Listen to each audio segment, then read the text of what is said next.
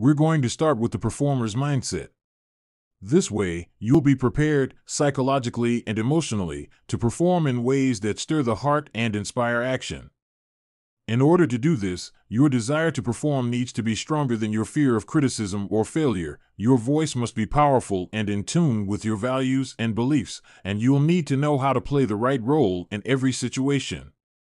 Once you've read through this first part of the book and adopted the performer's mindset, you'll see performance from a different, more empowering perspective, and you'll be on your way to stealing the show during the most important high-stakes situations of your life. Find your voice. The most common missing element in the thousands of presentations and performances I've witnessed is the speaker's true voice. But finding your voice can be difficult for many people in business and life, even for those building careers as top executives, thought leaders, or performers. Here's an illustration of why finding and trusting your voice matters even to advanced speakers. A client of mine appeared on a major broadcast network, and her program excelled in numerous ways. However, during the first segment, I noticed that she was apologizing for telling parts of her life story along the lines of "I'm sorry for sharing about myself again," or "I apologize for sharing this." I chatted with her during the break and told her she was doing great. She asked if I had any notes for her. So I offered, "How would you feel about doing away with all of your apologies for sharing? You're on the stage to share. That's why you're there." Apologizing for sharing is a way of saying you're sorry for your own voice. Research has shown that women tend to apologize more than men. Two studies by the University of Waterloo in Ontario and published in the journal Psychological Science in 2010 found that while men are just as willing as women to apologize, they have a higher threshold for what they feel they need to apologize for. My client agreed to try dropping the unneeded apologies, and we talked about how anyone, including the two of us, can get caught in the perfection trap, wondering if we're worthy of the moment. In public speaking or, say, during the interview process for a new job, it's easy to get distracted and start questioning yourself. What can I say that hasn't already been said? What can I do that hasn't already been done? Why should I be here rather than someone else? Finding your true voice can help you realize that none of those questions are as important as how you say what you say to put into perspective the personal journey that raised those doubts along the way. So what is finding your true voice? For starters, it's about letting go of your inner critic, the voices in your head telling you you're not good enough, don't know enough, and don't have enough. It's about saying goodbye, thanks for sharing, to those inner voices carping that you might not be ready, qualified, or worthy of the next opportunity. Letting go of thinking you don't have enough to offer is an incredibly rewarding aspect of what I am sharing in this book. It allows you to embrace your gifts so you have the confidence and natural conviction that you can get results from your performances and speeches. Even if you're saying something that's already been said, it's your voice that matters. You don't have to be different to make a difference. How many mothers sing the same lullabies to their children?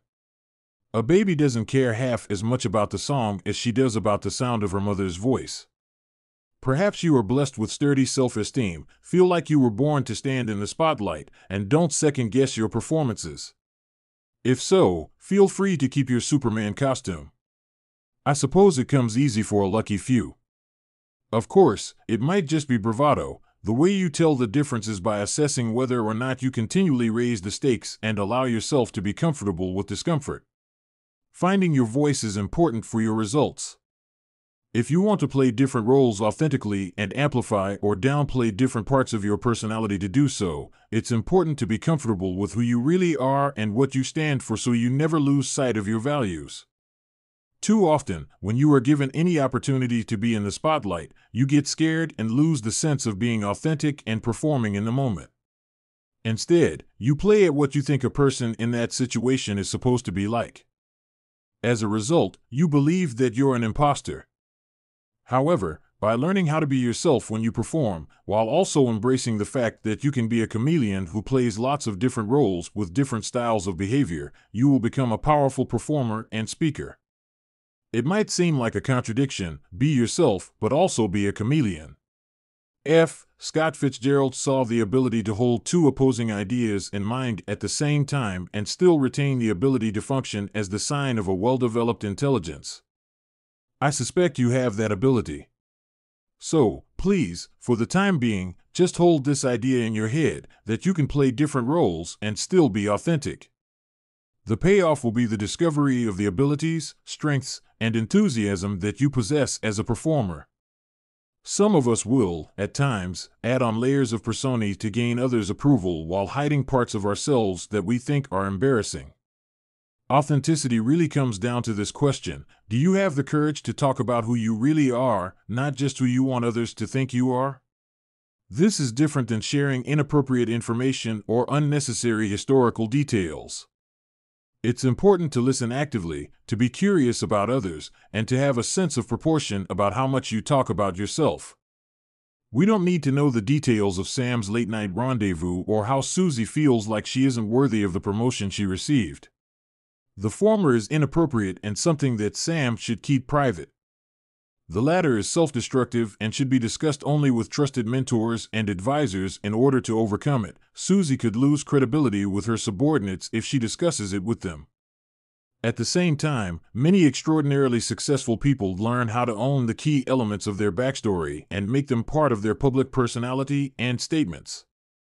In the right circumstances, when you're open about your weaknesses, differences, or difficulties, people find you more approachable and they will connect at a deeper level with your message. We've seen in our own social history how accountability to personal truths propels a talented person to new levels. Robin Roberts' career at ABC gained new clarity and credibility when she opened up about being gay. Facebook COO Sheryl Sandberg's success as the author of the best-selling book Lean In and the movement it spurred was due to her ability to communicate her own conflicts around children, intimacy, and marriage to women from vastly different backgrounds. She was willing to share that she doesn't have it all figured out. It was Howard Schultz's openness about the destructiveness of his own overreaching ambition that kicked off the Starbucks reboot that took place in 2008. The fear of being found out. This first part of the book will help you master the inner game of performance. You want to improve as a performer and speaker. You're committing to being authentic to your personal biography and style. Perhaps you've identified areas for improvement, such as nervousness, a lack of imagination, boring content, stiffness, predictability, lack of humor. Those issues are personal to you. Maybe you've identified childhood experiences that affected your self-image and self-esteem as a performer, such as the criticism of a parent or a sibling who was more of a natural performer and intimidated you. Perhaps you were an outsider in high school and internalized that sense of not belonging in the spotlight. Your supervisor or peers may have negatively critiqued a performance or presentation, and it has stuck with you for years. These stories are not uncommon. They're universal. They feed the anxiety about performing that is also universal. The biggest issue isn't nerves, that's normal. But these negative filters turn your perspective inward. When it comes to a high-stakes business performance, you might fear you'll be found out for not having what it takes, for being a fraud in a suit. Not fraud as in con man, but, rather, fraud, as in people will find out you're not the confident, expert leader you're pretending to be. Isn't that why it's such a big relief when a potential performance is canceled or postponed? Phew. They won't find me out this time. I don't want you to get stuck in the rut of performing so you're not found out. And I don't think you do either. Steal the Show is about delivering big results for you and your career. It's not about getting approval or keeping your head down or doing just enough to stay in your job. You can't perform your way into universal job protection. Perform to win. Perform to achieve business goals by trusting your preparation and your true persona. Freeing your natural voice. There are important behaviors that open the way to freeing your voice and finding a sense of self-esteem and self-possession as a performer. These include finding out what it takes to discover your backstory and keeping your promises to your audience, whomever and wherever they may be. Letting go of the pernicious small thoughts that maintain the illusion that your voice shouldn't be heard. Escaping the perfection trap and embracing your role as a performer. Never again being trapped by your history or anyone else's. Embracing your audience with love. I admire the pioneering work of teacher, author, and psychotherapist Dr. Nathaniel Branden. His definition of self-esteem is one that I aspire to as an individual and suggest that my students consider as well. Self-esteem is the disposition to experience oneself as being competent to cope with the basic challenges of life and as being worthy of happiness. Thus, it consists of two components: 1. Self-efficacy, confidence in one's ability to think, learn, choose, and make appropriate decisions, and 2. Self-respect, confidence that love, friendship, achievement, success, in a word, happiness, are natural and appropriate. Knowing when your voice is already there. A big advantage of the performing techniques and strategies in this book, and of rehearsing them properly, is that you will strengthen these two types of confidence, self-efficacy and self-respect, and starve the inner nags of the oxygen they need. This has worked for many of my students, including Lori, a CPA who attended one of my events in 2013. Lori doesn't possess a big, charismatic performer's personality. Rather, she's a quiet, reserved number cruncher. Lori told me she was fearful of speaking in public and enrolled in the event because she needed to find her voice and have more confidence in meetings and at professional conferences. During the seminar, Lori found it hard to hold center stage with confidence or project her voice more than a few feet. I saw her hands shaking as she clutched her note cards. When I snuck up on her and took the cards away, Lori cursed me under her breath. I was both shocked and delighted by Lori's response. Most of all, however, I could hardly wait to see what she would do next. Without her cards to hide behind, Lori addressed her fears of public speaking and challenges with making herself heard for what might have been the first time. She shared that she'd been hiding most of her life. The one time she tried to speak up as a child, her mother slapped her across the face and said, "No one wants to hear from you." That one moment shut her up for over 40 years. In a seminar that included professional speakers, she was the only student who brought the room to tears with her speech. Lori overcame her fears by investing herself in a method that freed her from her past and allowed her to find her own voice in the present. The accomplished actress Jamie Lee Curtis found a whole new voice in writing and speaking about addiction and recovery. She claims her 15 years of sobriety as her greatest achievement. Her blog Good Morning Heartache, Good Morning Life on the Huffington Post is regularly shared and retweeted by thousands. Former actress and mental health expert Kathy Cronkite, Walter's daughter, went public with her struggles living with severe depression, leaving her career as an actress to become a popular, influential advocate for mental health treatment. Now she is a popular keynote speaker. You see, finding your voice isn't necessarily a matter of adding things. It's certainly not about becoming someone else. Maybe it's not a matter of finding it at all, but rather just the opposite. Maybe it's about stripping away the false personae and excesses since your voice is already there. It's about returning to who you were before you started believing other people's stories about you. It's you. It's your core. Don't talk yourself out of success. Don't let your voice be trapped by history. The past doesn't have to predict whether or not you will have success. So many people talk themselves out of their dreams because they've had letdowns in the past. That's a common pitfall. For example, Frederick Banting, who won the 1923 Nobel Prize in Medicine for his discovery of insulin's ability to control diabetes in humans, said in his later years that, if he had been more familiar with the literature and the long history of unsuccessful attempts to isolate the hormone, he might never have undertaken the research that was ultimately successful. I feel similarly about writing books. If I have too many other voices or points of view in my head, I start questioning myself or I write in response to what others are saying. Neither of these situations is how I'd like to spend my time. And I certainly don't want to censor myself and not write about a concept that is central to my methodology because someone else has already addressed it. Of course, I read and pay attention to the world around me.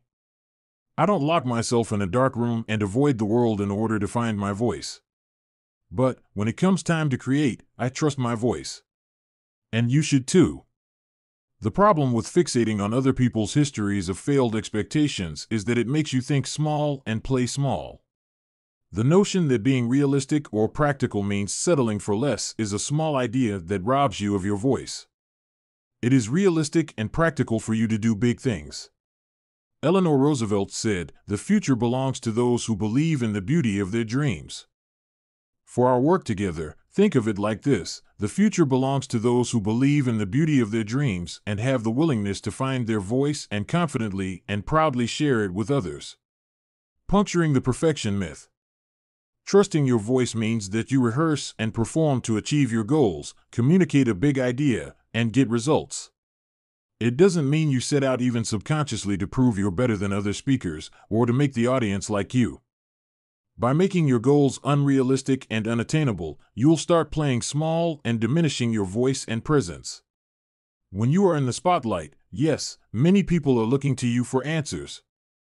But that doesn't mean you must have all the answers. You just need to be able to deliver on your promise. You don't have to be the smartest person in the room to present and deliver compelling content in a speech, effectively lead a brainstorming session, or even get chosen for a leadership position. Sometimes the way to increase your status in the eyes of others is to say, "I don't know." The one who thinks she always knows what's best is usually the last one to be asked for her opinion. As I mentioned earlier, what you say doesn't have to be different to make a difference.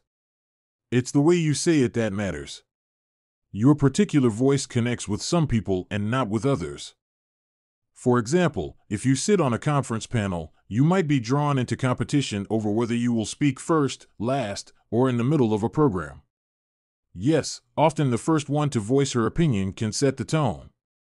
There are times when finding your voice after you hear what others have to say in a meeting is the most powerful choice. It resonates the strongest and reverberates the loudest. So, sometimes, the first one to take the stage is the last one remembered. When your voice is the strongest. As you advance into my methodology, consider this: to be exposed when you are performing is where your true strength resides. When you think you have to protect yourself from getting hurt, from the power of others to adversely affect your life, all you have really done is repress your dreams. You have wasted your voice on self-protection, rather than amplifying it through self-understanding followed by self-expression. All that negativity makes you weak. Your voice is strong when it is founded on generosity and, dare I say it, love. In fact, I suggest trying to love every member of your audience even if they're thumbing their noses at you. When you're given the stage or any kind of platform, like the head of the table at Thanksgiving dinner, it's an honor. Call me corny, but that's the way I see it. Later in the book, I'll discuss how to get the audience to respect you even before you stand in front of them. That's when your voice is the strongest. Finding your voice and speaking up probably shouldn't be a rebellious act. It's empowerment, not revolt. It's not a response to something. It's not "I'm going to show them, just watch me." To rebel is an action fueled by scarcity. It's a small voice shouting. Finding and sharing your voice is about creating something new, not simply complaining or rebelling against something in the past.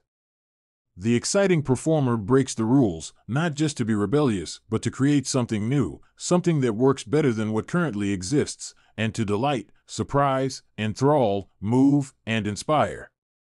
The act of tearing something down without rebuilding something better in its place traps us in the past rather than freeing us to experience the rewards of the future. Play the right role in every situation. I always am in a role, lovely, for you, for them, even for myself. Yeah. Even when I'm alone, I am still in a role, and I myself am the most exacting audience I have ever had. Simona Panova, author of Nightmarish Sacrifice.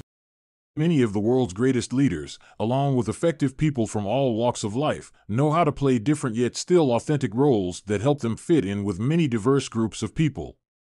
In scenarios of all kinds. Whether you're preparing for a presentation, being promoted, being reassigned to a new position, or finding that you have grown stagnant in your current life or business circumstances, discovering how to play different roles and to adopt new styles of behavior powers up your creativity and confidence. Playing the right role is about identifying how you fit into a given scenario and stealing the show when you do. This chapter will help you develop new skills to present, pitch, and perform based on your strengths and interests. It's about building on who you are, what you stand for, and what you already do, and doing it for a purpose. When you're playing the right roles, you are persuasive in those roles because they're authentic to you. And amplifying the most positive, powerful, and compelling parts of your personality really is quite fun. However, and this may seem contradictory, if you stay rigidly fixed on what you see as your true self, you might not realize that you can adopt different styles of behavior and still be authentic. I've spoken for many years on this concept of adapting your style of behavior in all aspects of life to meet the needs of different situations. It's what an actor does, and it's been a key to my success. I found the January 2015 Harvard Business Review article by Herminia Ibarra about how this concept applies to leadership to be important. As we strive to improve our game, a clear and firm sense of self is a compass that helps us navigate choices and progress toward our goals. But when we're looking to change our game, a too rigid self-concept becomes an anchor that keeps us from sailing forth. People who are able to adopt different styles of behavior to suit the dynamics of a given situation are comfortable adjusting their style to different situations without feeling fake or pretending to be something they're not. It's like being a chameleon, which is different than playing roles where you pretend to be something you're not or know something you don't. Take that too far and you might start spinning the truth or even misleading people. With that said, when attempting to wow an audience, close a deal, or pitch an idea, we win when we present the best parts of ourselves, but not every part of ourselves. We succeed when we amplify the parts of our personalities that match the needs of the moment, and we set aside, but don't hide, the parts of ourselves that don't. By contrast, people who are fixated on one value system, one way of being, tend to express what they think and feel, even when it runs counter to situational demands. Doing so is not always necessary. It can be a demonstration of rigidity, the need to be right, the inability to improvise as needed, or even an intolerance of other perspectives or styles of behavior. As a result, the folks who feel compelled to express what they think and feel even when it's not appropriate for the given circumstance often have trouble performing the role required in new situations, such as moving from middle management into a leadership position, from employee to entrepreneur, from associate to partner, or even from single to married or vice versa. Yes, I know this concept can be confounding, but if you're willing to entertain the idea that you can authentically play different roles and adopt different styles of behavior to easily glide from one scenario to another and one group of people to another, you may have access to opportunities that previously weren't available to you. Successful and effective people will often play different roles to suit the situation. They're willing to experiment with playing different roles until they become comfortable with the new behaviors or attitudes required to play their new parts. Eventually, each role fits them authentically and brings out their strengths. Understanding how roles work. The first principle for learning how you play the right role is to emphasize some parts of your personality and de-emphasize other parts, depending on what the professional or personal circumstance calls for. However, if you play the same role in every situation, you may cause conflict, alienate people, and limit your ability to excel. Take the Marine Corps battalion leader. He may feel that he has to stay in character even when he's playing the role of father to his young girls. Staying in the role of soldier, he creates a home atmosphere of intensity and rigidity that creates anxiety in his daughters. Imagine if a stand-up comedian wanted to produce and direct a big-budget film but couldn't turn off his class clown style of behavior in meetings with Hollywood executives. Do you think they'd take him seriously enough to let him manage all that money? On the other hand, a college professor who understands this concept may play the role of entertaining and kindly grandfather in the classroom while taking on a much tougher role with his most talented graduate students because he wants to push them to higher levels of excellence. In my case, the role I play as a mentor to my clients is far different than the role I play as a student at my jiu-jitsu school. But they are equally authentic. You will recognize me in both roles. Tim Cook, the CEO of Apple, had already mastered a number of different roles as Steve Jobs' chief operating officer. Cook coached divisions and led division heads worldwide. He cultivated and educated major retail customers, and he interacted and communicated with Jobs. When Cook became CEO of Apple, he had to learn new roles, particularly that of being the company's public spokesperson and leader of its brand. Cook now introduces Apple products in closely scrutinized presentations and meets with the most influential business and financial media. These are roles Steve Jobs once played. On October 30, 2014, Cook did a brilliant take on a new role, a gesture that resonated worldwide. In an article published in Bloomberg Businessweek, Tim Cook speaks up. He did something quite rare for a CEO. He auditioned for a new role and performed it brilliantly. Cook announced that he was gay and said it was one of the greatest gifts God gave me. Cook wrote that he did not hide his orientation. Most people at Apple knew and treated it as a mundane matter. He acknowledged that because so much of his life at Apple kept him in the spotlight, it was important to him to preserve a private sphere of his life. However, Cook found a role that was calling to him, that of socially responsible citizen. He saw that the prominence of his position, particularly as a white male CEO in a global technology brand, offered him the opportunity to provide an example that could inspire, comfort, and perhaps even protect others. He didn't do this for the stock price or to get an edge on Apple's competitors. He used the article to articulate and assume a role others hadn't expected he'd play. And the response from the LGBT community, investors, the business community, customers, vendors, fans, press, and even many political and religious leaders was overwhelmingly positive. Cook wrote the lines for his true character to play in this new role. I don't consider myself an activist, but I realize how much I've benefited from the sacrifice of others. So if hearing that the CEO of Apple is gay can help someone struggling to come to terms with who he or she is, or bring comfort to anyone who feels alone, or inspire people to insist on their equality, then it's worth the trade-off with my own privacy. I have no doubt that a career that consisted of playing many different leading roles helped Cook prepare for this moment, but I'm sure it still required rehearsal. Cook even acknowledged how he plays different roles. I'm an engineer, an uncle, a nature lover, a fitness nut, a son of the South, a sports fanatic, and many other things. Here's a different kind of example. Many coaches, from Herb Brooks to Phil Jackson, also play roles that help them get inside their players' heads and motivate them to perform. Phil Jackson plays the Zen master role to near perfection. He talks to the media, writes books, and sprinkles into talks with players and coaches his understanding of Eastern philosophy and psychology and how it applies to winning at the mental game of playing basketball in the NBA. Most people of a certain age remember the Miracle on Ice and the improbable victory of the United States men's ice hockey team over the Soviet Union in the 1980 Winter Olympics.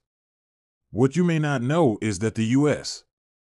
team's coach, Herb Brooks, consciously developed a role as part of his strategy to compete. As a coach at the University of Minnesota, Brooks's coaching persona was that of a nice guy who supported his players. In coaching the U.S. Olympic team, however, he played an entirely different role. Knowing that the players he selected came from different college programs and had been rivals on the ice, he needed to break them down before bringing them together. How did he accomplish this feat? Brooks became a demanding drill sergeant of a coach who pushed the players through all-night skating drills, effectively bringing them together by making them hate Brooks and his harsh style more than they hated each other. By the time they reached the Olympics, the players had bonded over their experiences and felt unified as a team.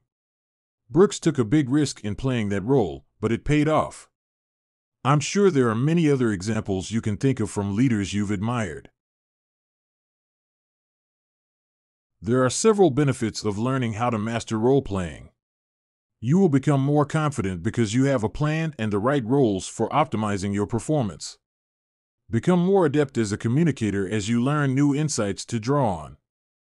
Learn more about yourself and your capacity to inspire and motivate. The ability to adopt different styles of behavior and step into the right role in every situation is a potent tool for change. It's a behavior you may already use from time to time with some effectiveness, whether you realize it or not. The question is, do you want to grow and gain the value from employing this approach intentionally? I hope so. When you start identifying the roles you'd like to play and you open up to new styles of behavior, you move from supporting roles into leading roles. Are you going to play a leading or a supporting role in your life? Let's explore the kinds of roles you want to play in your life and discuss how you can excel at them. These can range from long-term, big dream roles such as being a CEO to narrower, get-it-done-soon roles such as best sales closer. Perhaps you'd like to be more of a leading man at home but less of a general at work. There are some instances where you might want to take the leading role and other instances when you're more effective in a supporting role. There is a difference between being in the limelight and hogging the limelight. Keep two important points in mind. 1. When you take on a new role, there may be loved ones, friends, or colleagues who aren't comfortable with your new role and prefer you in your old role. Here's an example. A friend of mine left a stable job as an art teacher because she wanted to make more money and collaborate with people doing cutting-edge work. She started dating a man just before she quit and took a job as a designer at an ad agency. Although her new boyfriend said he supported the move, the new corporate role made him uncomfortable. My friend wanted to become a serious achiever and gain more independence. Apparently, her boyfriend had different plans for her. This next statement is a bold one, so I don't expect you to agree with me right off the bat, but there may be some people you should drop from your life. I believe that, if the people around you hold you back from playing new and different roles, roles that serve your dreams, those people need to go. I know that sounds harsh, it's rarely a simple proposition, and yes, some of the unsupportive people we are tied to by blood, but you get one shot at this life and it's your life to live, isn't it? Share it with others, but don't let them write your life story and cast you as a supporting character. You are the writer, director, and star of your own life. 2. Be honest with yourself as you go through the process. Continually ask if you are trying to achieve your real goals or just trying to get people to approve of you. For example, you may be trying to play the role of champion on your corporate team. Playing that role would make you more visible and give you a higher status in the organization, among your peers, and even in your family. However, it's important for you to remember why you are doing this work.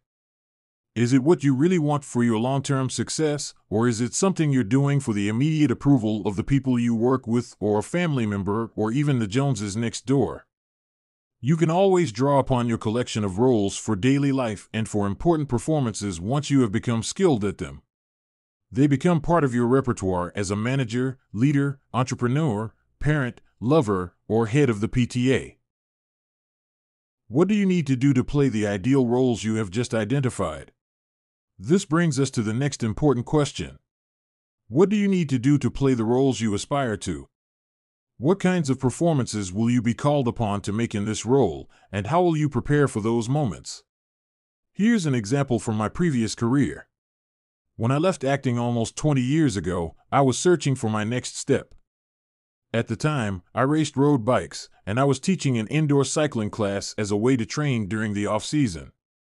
I loved exercise, and with my background as an actor, I was good at creating motivating and theatrical experiences for the students in my class, again, playing a role. I heard there was an open position for a group fitness manager who would be responsible for hiring, creating programming, and signing and managing the fitness instructors at one of the club locations. I saw myself in this role. I also had some new ideas for programming and a theory about why I would excel in the position. There was just one problem. I lacked any of the certifications or experience the position supposedly required. To impress Tony, the director of the department, who had to approve me for the key interview with the vice president of the fitness division, I used my acting training to imagine myself as the perfect group exercise manager with tons of fresh ideas. I chose parts of my backstory to support my theory as to why I would excel in this position. I rehearsed how I'd present my case, and I had strong, clear motivation that I would share with them. I wanted to make group exercise the most profitable and fun division of the company. At the time, it was just considered a corporate overhead. I also amped up my motivation to get that job by thinking, if I don't get this, I won't be able to pay any of my bills, no self-respecting woman will ever be willing to date me, and I'll end up a balding, not prospects punchline. Turns out I couldn't really avoid the balding part. I sat down with Toni and asked her to look at what I had done in my acting career. I explained that in the same way actors work to create memorable experiences for the audience, a group exercise class can create experiences for the participating club members. I would use my dramatic skills and theatrical know-how to make the classes more surprising and delightful. I also demonstrated that my experience with theater production was all about project management. That is, I had experience organizing people and budgets against a timeline to produce an event. And finally, I told her that my training as an actor and an acting teacher made me good at identifying and developing talent as I went about hiring fitness class leaders, the best of which are natural performers. I also pitched my theory that they were hiring the wrong characters for what the roles actually required. They were hiring top fitness teachers to be managers because of their good records in attracting students, but they weren't looking for candidates with much in the way of natural management sensibilities. Taking a chance, I told Toni, I have an abundance of these natural talents. I should mention that I was nervous the entire time. I don't want you to think that I just skated through the entire process. There was a lot riding on this interview, and I was way outside my comfort zone. Fortunately, my training as an actor gave me the ability to control my breath and body language. A good performer can appear to be at ease in the face of great pressure, even with anxiety flowing through his veins. Toni was impressed and agreed to move me to the next step, an interview with the senior vice president of the whole division. And get this, she gave me the company's procedures manual to help me speak the language I needed to develop for my character. I studied ferociously and adopted the language from the procedures manual to fit the role I wanted to play. I got the big job after my performance in the second interview. Shortly thereafter, I was given the opportunity to add a second club to my roster along with a salary bump of $5,000. I thanked them for the offer but declined, explaining that the math didn't make sense. It was double the work for a tiny increase in pay. This surprised them because people in the industry were usually motivated by status and approval and were willing to sacrifice themselves to get it. So I played the role of dealmaker, wrote a simple script, and made a counteroffer, one with a huge risk for me.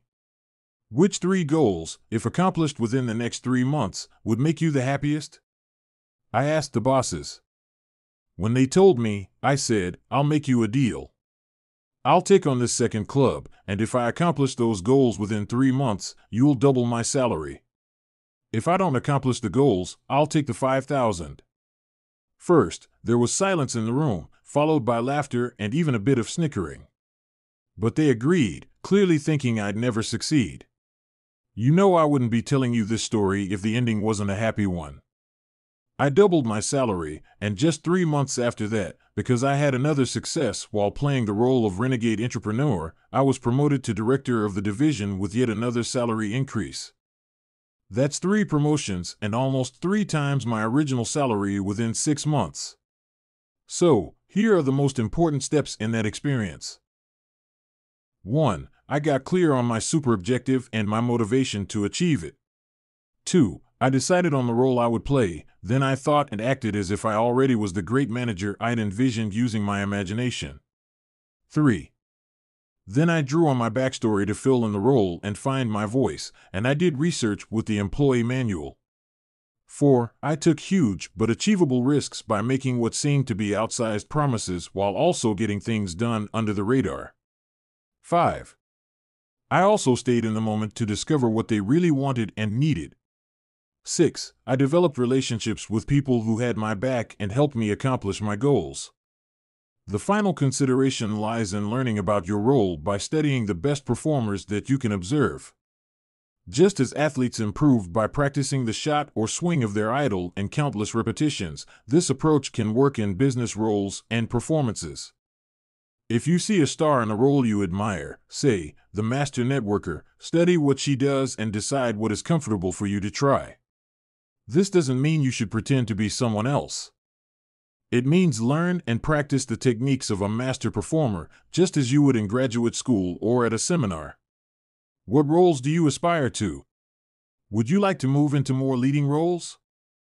If so, what kinds of performances will you be called upon to play in those roles, and do you have the courage to step into the spotlight and steal the show when you do?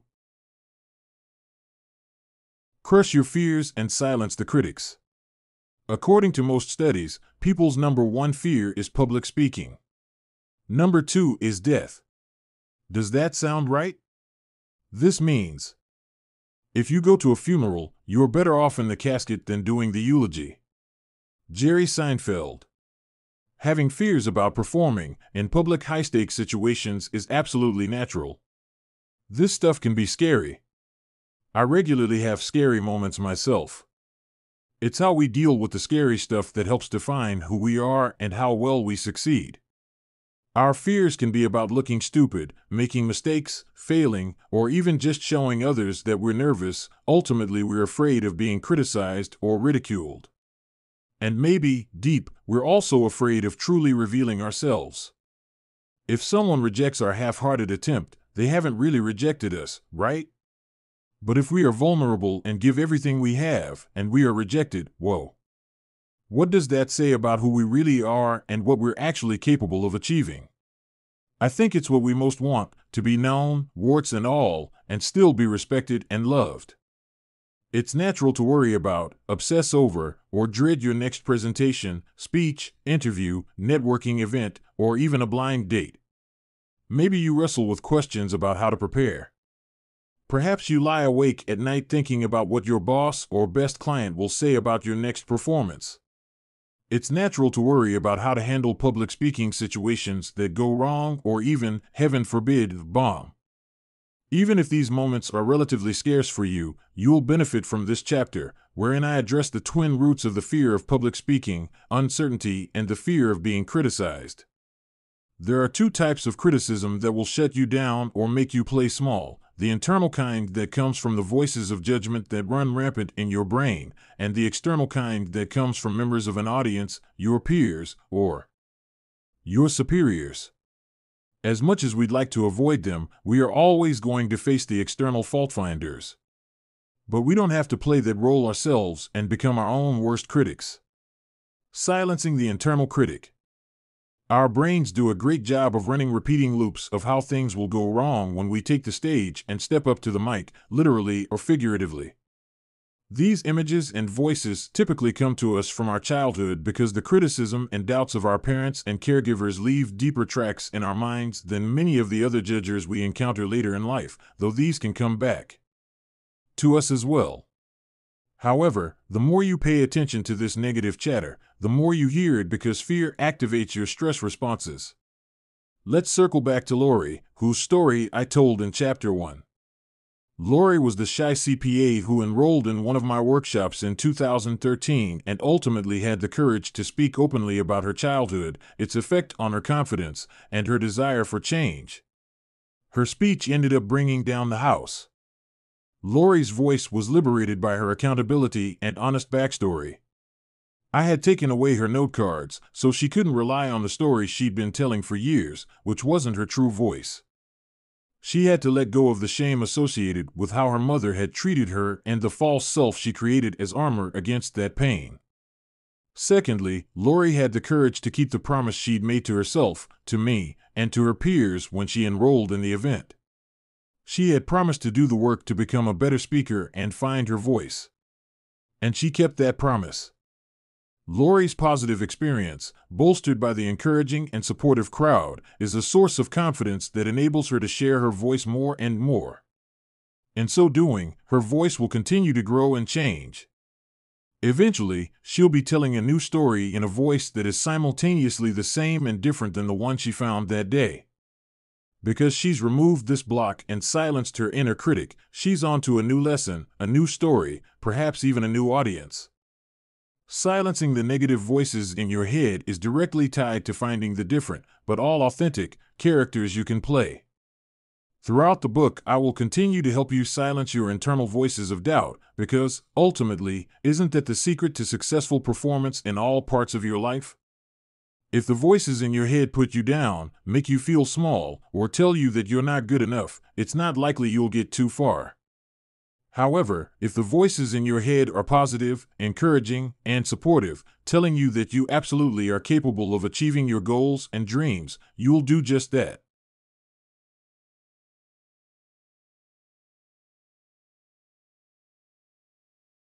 Silencing the external critics.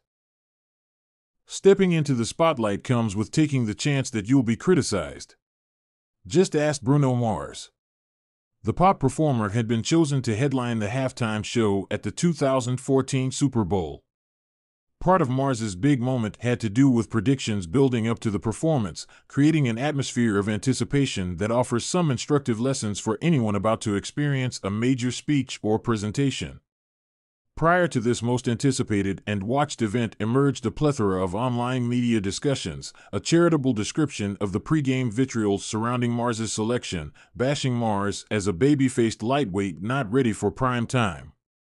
Never mind his immense popularity, a recent Grammy for Best Pop Album, or a concert tour that grossed $72.4 million. For critics, the fact that Bruno Mars wasn't a tested commodity on a Super Bowl scale was enough to pass judgment.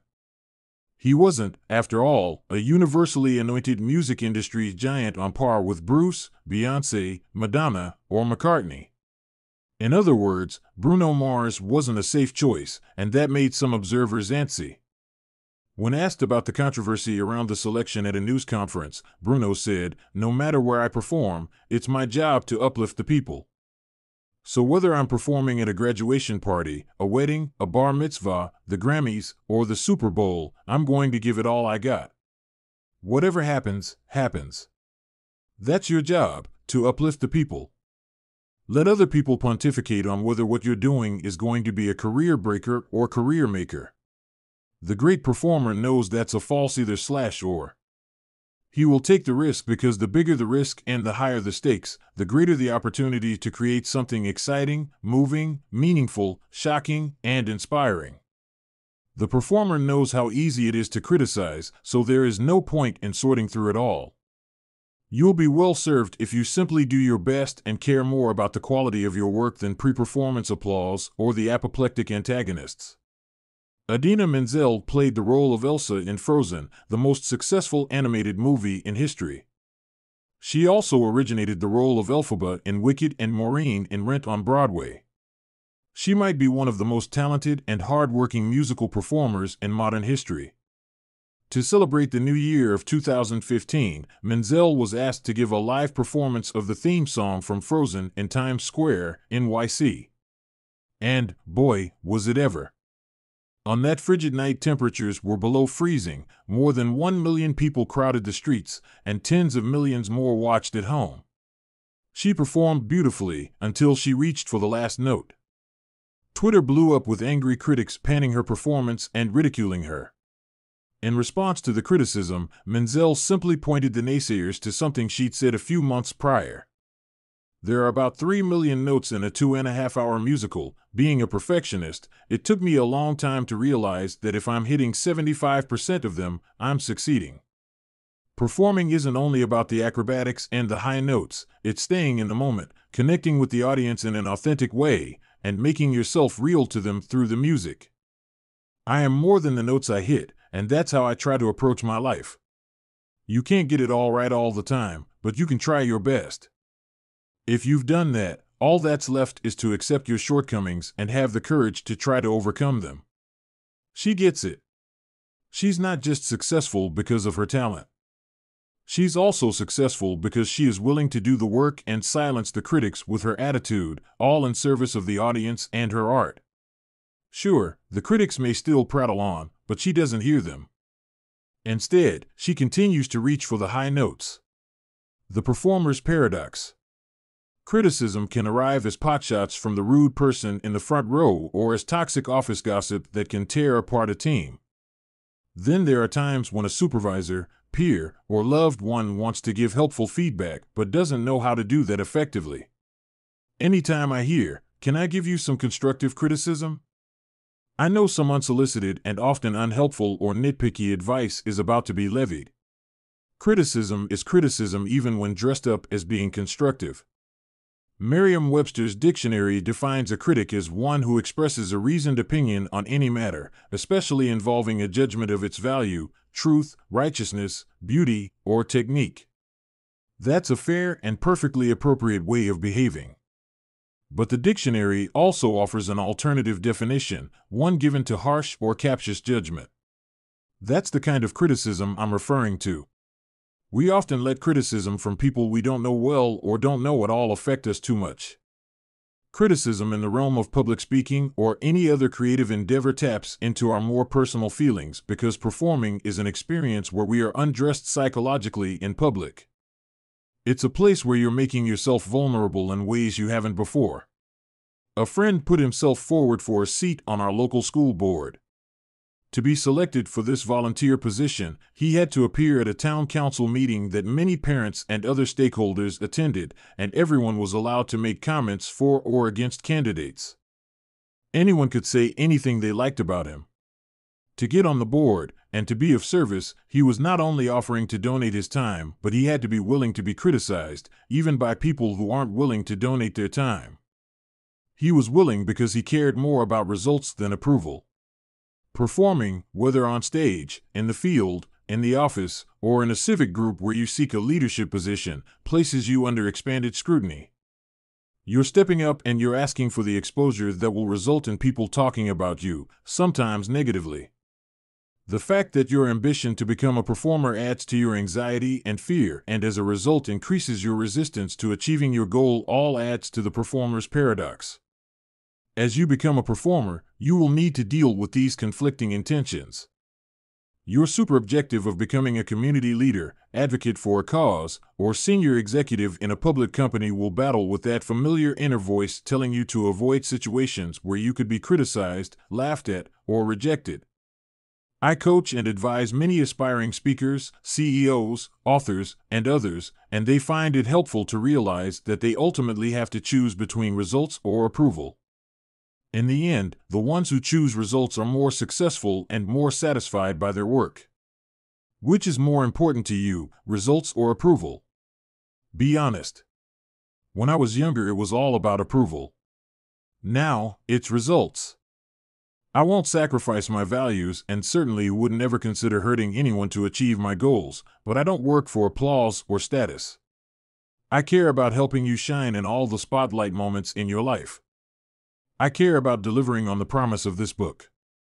If you steal the show, then I've achieved my goal. Dealing with your conflicting intentions can also be a personal issue. In fact, many of our business problems are personal problems in disguise. That is, if you're not getting promoted at work, it might not have anything to do with your skills, but everything to do with how you interact with others. You have the intention to get ahead, but you might also have the intention of showing others that you're better than them in the process. Those are conflicting intentions, and they are getting in the way of your professional or personal development. If you are an artist but you can't support yourself because you won't show your work because you feel it's selling out to cater to the commercial aspects of the art world, those conflicting intentions are getting in the way of your dreams of producing art that will reach the people you're meant to serve. If you want to give speeches on a topic you're passionate about because you want to change the world in some way, but you don't want to be criticized, those conflicting intentions will surely get in the way of you taking center stage. If you want to fall in love, but you also want to ensure you don't get hurt, those conflicting intentions may make it hard for you to be open to new possibilities. Or, if you are overly concerned with the approval of strangers rather than trusting yourself and the opinions of your loved ones who really know you, you are giving strangers too much power over your life and you need to stop. If you have one intention to go out there and nail it, to steal the show, and another intention not to put yourself in situations where you can be criticized, the latter will likely cancel out the former. Now that you understand what's at stake, let's liberate ourselves from these conflicting intentions. 2 simple steps to silencing the critics. Step 1. Stop being critical. The first thing to do to silence the critics is to stop being critical. Most of us don't want to criticize others because we know how awful it is to receive negative feedback. And most of us have, to some degree, a fear of criticism. Yet many of us fall into the trap of criticizing others. Ironically, how we talk about others is also how we talk to ourselves.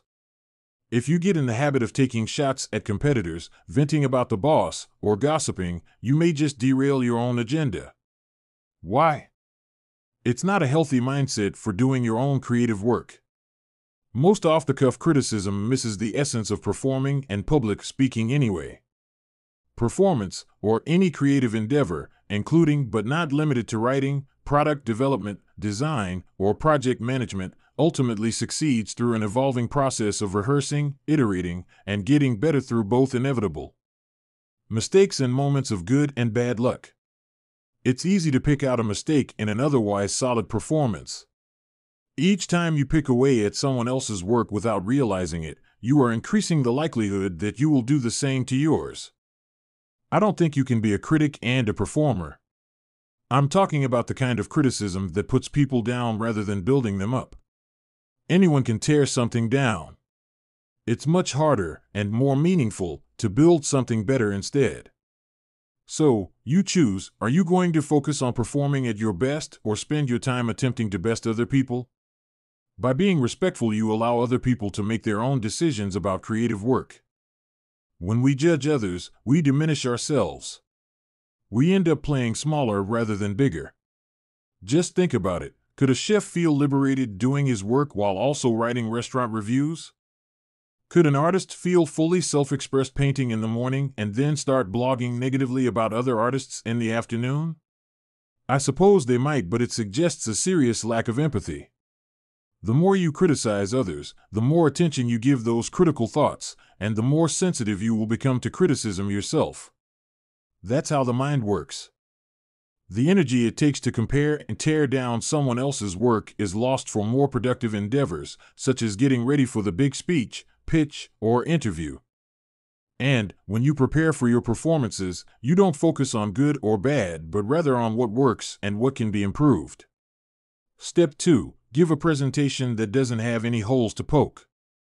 Almost everyone filling a seat, sitting in a conference room or across the table from you, is there to get something from your performance, ideas, inspiration, or an interesting analysis.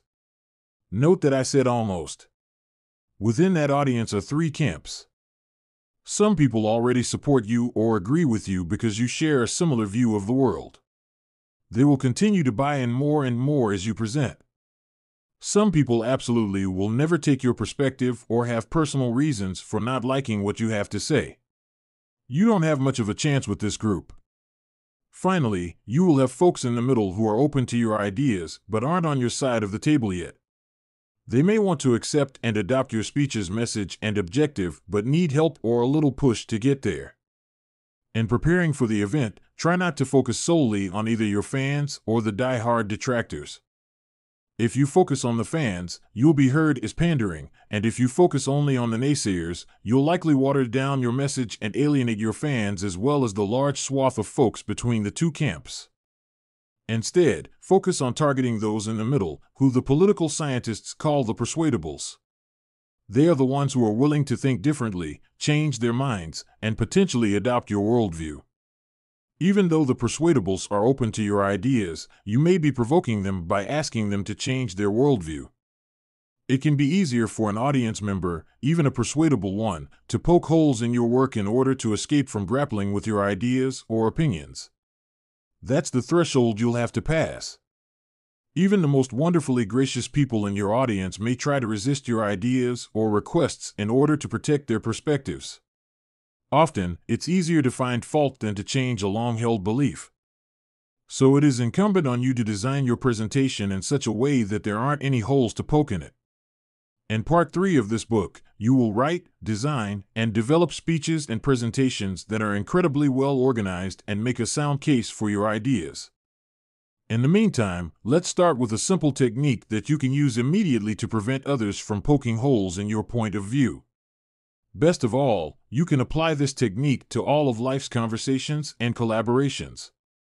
When I give my Book Yourself Solid keynote presentation in front of a marketing crowd, early on I share my perspective on marketing, that it rarely gets them clients, but it does raise awareness of what they sell. What they do once a potential buyer becomes aware of their product or service is what actually books the business. However, I always leave room for their perspective. For example, if I use absolutes in my language, if I say marketing never gets you clients, then I've created holes that are easy to poke. Or, if I use other absolutes like everybody, everything, always, or no one, it's pretty easy for someone to poke a hole in my position. For example, if I say, no one likes earwax-flavored ice cream, you could refute my theory because it's possible that someone does, as crazy as it sounds, like earwax-flavored ice cream. As you read this book, notice how I always attempt to leave room for alternative ideas or experiences by qualifying my statements with, it seems like, or it is often the case, or it appears to me. See what I just did? I said, I attempt to leave, because it's possible that I may inadvertently use an absolute that isn't actually an absolute somewhere in this book and miss it when editing. It's unlikely you can close every hole, but do everything within your power to make your argument solid. If you do, it's less likely you or your work will be criticized. Plus, all generalities are false, including that one. Thank you, but no. It's sophisticated to reflect on and analyze what's working and what can be improved in all aspects of your life. It's the key to successful personal and professional development. Additionally, it's helpful when someone offers you reflective, thoughtful analysis and tailors the discussion in great detail to what you want to achieve rather than their own agenda. It's mature and usually the most productive for them to ask consent to share their opinions and ideas with you. It's smart when they pick the right time to offer feedback. 5 minutes after your presentation is not that time. However, unless you are professionally or personally obligated to take someone's feedback, you have every right in the world to say thanks, but no thanks when it's offered. Too often we let other people inside our heads to be polite or out of some self-imposed sense of responsibility to hear people out. I don't think you have to. Of course, I don't suggest closing yourself off from feedback. Just make sure you allow and only the thoughts of conscientious and caring people. When you feel anxious about an aspect of a performance, always focus on the right thing, achieving your objective. Your job is simply to deliver on the promise built into the content of the speech you've created and rehearsed, the product launch you've shepherded through channels, or the annual strategic planning session you've designed and will facilitate. Always focus on the outcome you want to achieve in a meeting, interview, or negotiation rather than how you think you're doing and what you think people will think of you. Rise above the noise. Returning to the advice of our friend Bruno Mars, while you and I might not be movie or music stars and may only give a game-changing performance a few times a year, our job as performers is to uplift the people, to rise above the noise, and to give our audience a powerful experience that will change their thinking about their work, ignite their passions to make a difference, believe in something new about themselves, or say yes to your request for a salary bump, yes to buying your product, or yes to investing in your company. Don't give critics the chance to slow you down, and don't let the critic inside you do that either. Have a clear objective. You should always have an objective. Often in a good script, an objective is written into the scene, to end the affair, to propose, to move out. Your action can change from scene to scene, but you should always work out what you are meant to be doing. D. Cannon, acting teacher. This first principle is about choosing where you want to go, what you want to do, and what you want to accomplish with your performance. In acting terms, we refer to our most important goal for a performance as the super-objective and the smaller goals that get us to the big goal as our sub-objectives. In order to reach this big goal, you'll need to try every tactic you can think of until you succeed. You'll need boundless amounts of motivation to drive you forward toward success because obstacles are sure to stand in your way. That motivation is made up of your underlying needs and wants. I need food. I want money. I need security. If one tactic doesn't get you what you want, you try another, and if that doesn't work, you'll try another, and so on. Think of it like working on a project. The project is designed around a big goal or a deliverable, the super objective. Then, you identify the milestones, sub-objectives, that you need to accomplish in order to achieve the big goal. Once you have milestones, you figure out which tasks, tactics, you need to pursue in order to reach them. If you have a deep need to achieve the big goal, you'll try any task you can think of to get it done. In any given performing situation, by defining your goal, you are able to uncover your true motivation. If you're making a speech, going for a promotion, trying to secure a loan, or interviewing for the job of your dreams, your motivation has to be so strong that you will not leave the room until your super objective is achieved. For example, classical music conductor Benjamin Zanders said in his TED Talk, "The transformative power of classical music, I'm not going to go on until every single person in this room, downstairs and in Aspen, and everybody else looking, will come to love and understand classical music." So that's what we're going to do.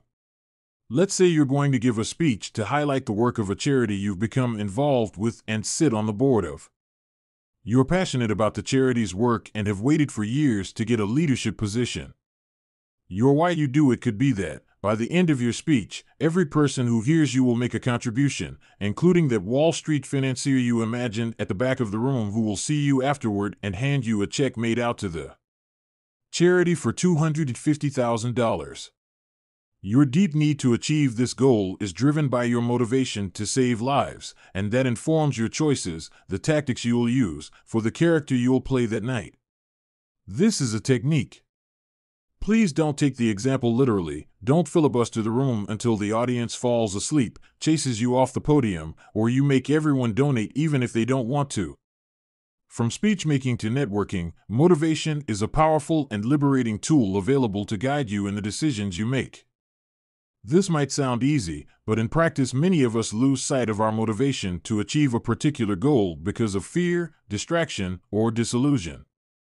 During my acting training, I was taught to ask myself during early-stage character development and rehearsals, what are my goals and what is my motivation to accomplish those goals? And so should you, no matter what you do. Where many go astray isn't so much in their lack of motivation. After all, we are all motivated in some way in every circumstance. The fault lies when our objectives and/or motivations are unclear, conflicting, or muddy because we haven't approached the question with a true, clear purpose. Think about job interviews or presentations that fell short of your goals. Were you razor sharp about your objective and was your motivation mission critical, or were you focusing on what you think someone else wanted to see? Another example of the importance of having strong motivation can be seen in something that happened at a wedding. It was a tale of two toasts. The first one didn't have a clear goal or much discernible motivation to achieve a goal. The second had both. We were sitting at our tables, settling into our dinner. The father of the groom gave a flat, vague, and unfocused toast. His speech was written on a few loose pages that I had seen him editing right before the reception. He said some nice things about the couple, he wished them well, related a few memories about his son, thanked people for coming, and then free associated a little about going out on your own. He lost his place a couple times in his speech and wasn't able to express the joy he really felt inside. His objective may have been to simply give a good toast, but that's a losing proposition. You can't do a good job without a clear objective and compelling motivation about the other players in your scene, what you want for them or from them, and then acting out as many tactics as needed to achieve that goal. The father's motivation could have been to make his daughter-in-law feel that she was now not just his son's girlfriend, but an essential member of the family. To successfully do this, he needed some kind of motivation that would drive him and guarantee he'd achieve this goal. Why was this goal so important? What's the backstory? Was his son widowed and the family adored and can't stop talking about his first wife? Is the new wife often made to feel like she's an outsider by other members of the family? How important is it for the father to make his son's new wife feel like family? He may have had this intention, but it didn't come through in his performance, and this is key, because he didn't think through what he wanted to achieve in the moment and how he was going to get there. So his speech fell flat. He also didn't rehearse. Objectives and motivation are keys you uncover during the rehearsal process. On the other hand, at the same wedding, the bridesmaids had written and rehearsed a joint toast that stole the show. I knew they had a clear objective and strong motivation that got them started with their big idea. They wanted to give the guests a true understanding of what it's like to know the bride and groom the way they knew them, as great friends, as a real couple, as people, not two figures on top of a wedding cake. They created a clever stage bit about a dictionary that included definitions of all the terms that described the couple.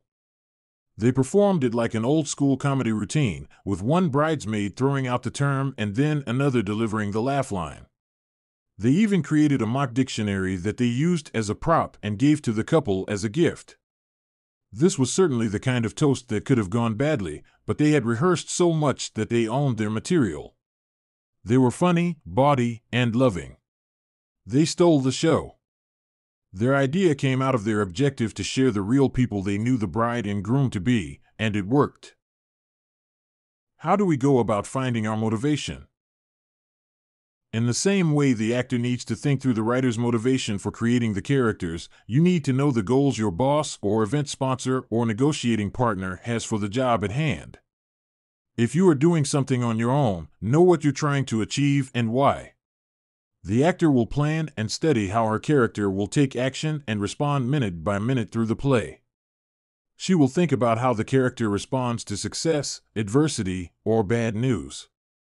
In your process, you want to think about how your choices move you toward your objective or not. You want to think about how you respond to specific criticisms, how you overcome specific objections you expect to encounter, and how you will respond to any anxiety-provoking challenges. When making choices, always start with why and continue to ask yourself why until you get to the root of your need or desire. If you do, you'll unleash a motivation so compelling that you'll do everything in your power to pursue it. And that's what will make you interesting to watch. When you give a speech, if your motivation is clear and you'll try every tactic you can possibly think of to achieve your goal, do everything in your power to get the audience to think, feel, and do what you want them to do, then you'll be inspiring to watch, gratifying to hire, exciting to date, thrilling to love, and just too darn fun. Using questions to establish motivation. Discovering motivation starts with asking the necessary questions. Many acting coaches teach a variation of legendary Russian actor and director Konstantin Stanislavski's questions for character development. I've adapted them to serve your needs so you can use them to prepare for any pitch meeting, job interview, speech, or even first date. What do I want? If you're giving a speech and you don't have a strong objective, what's the point of being there? You're not there just to have a pleasant conversation. What is so important to accomplish that you must take the stage, so to speak, in order to accomplish it? Why do I want it? You must always have a strong reason for pursuing your objective. And when I say strong, I mean it is something you must accomplish at all costs, a save-the-world kind of motivation. What will happen if I don't get it now? The stakes should always be high. Otherwise, so what? The consequences of failing to achieve your objective need to be too terrible to do anything but achieve your objective. Ambivalence is never interesting, cool, or compelling.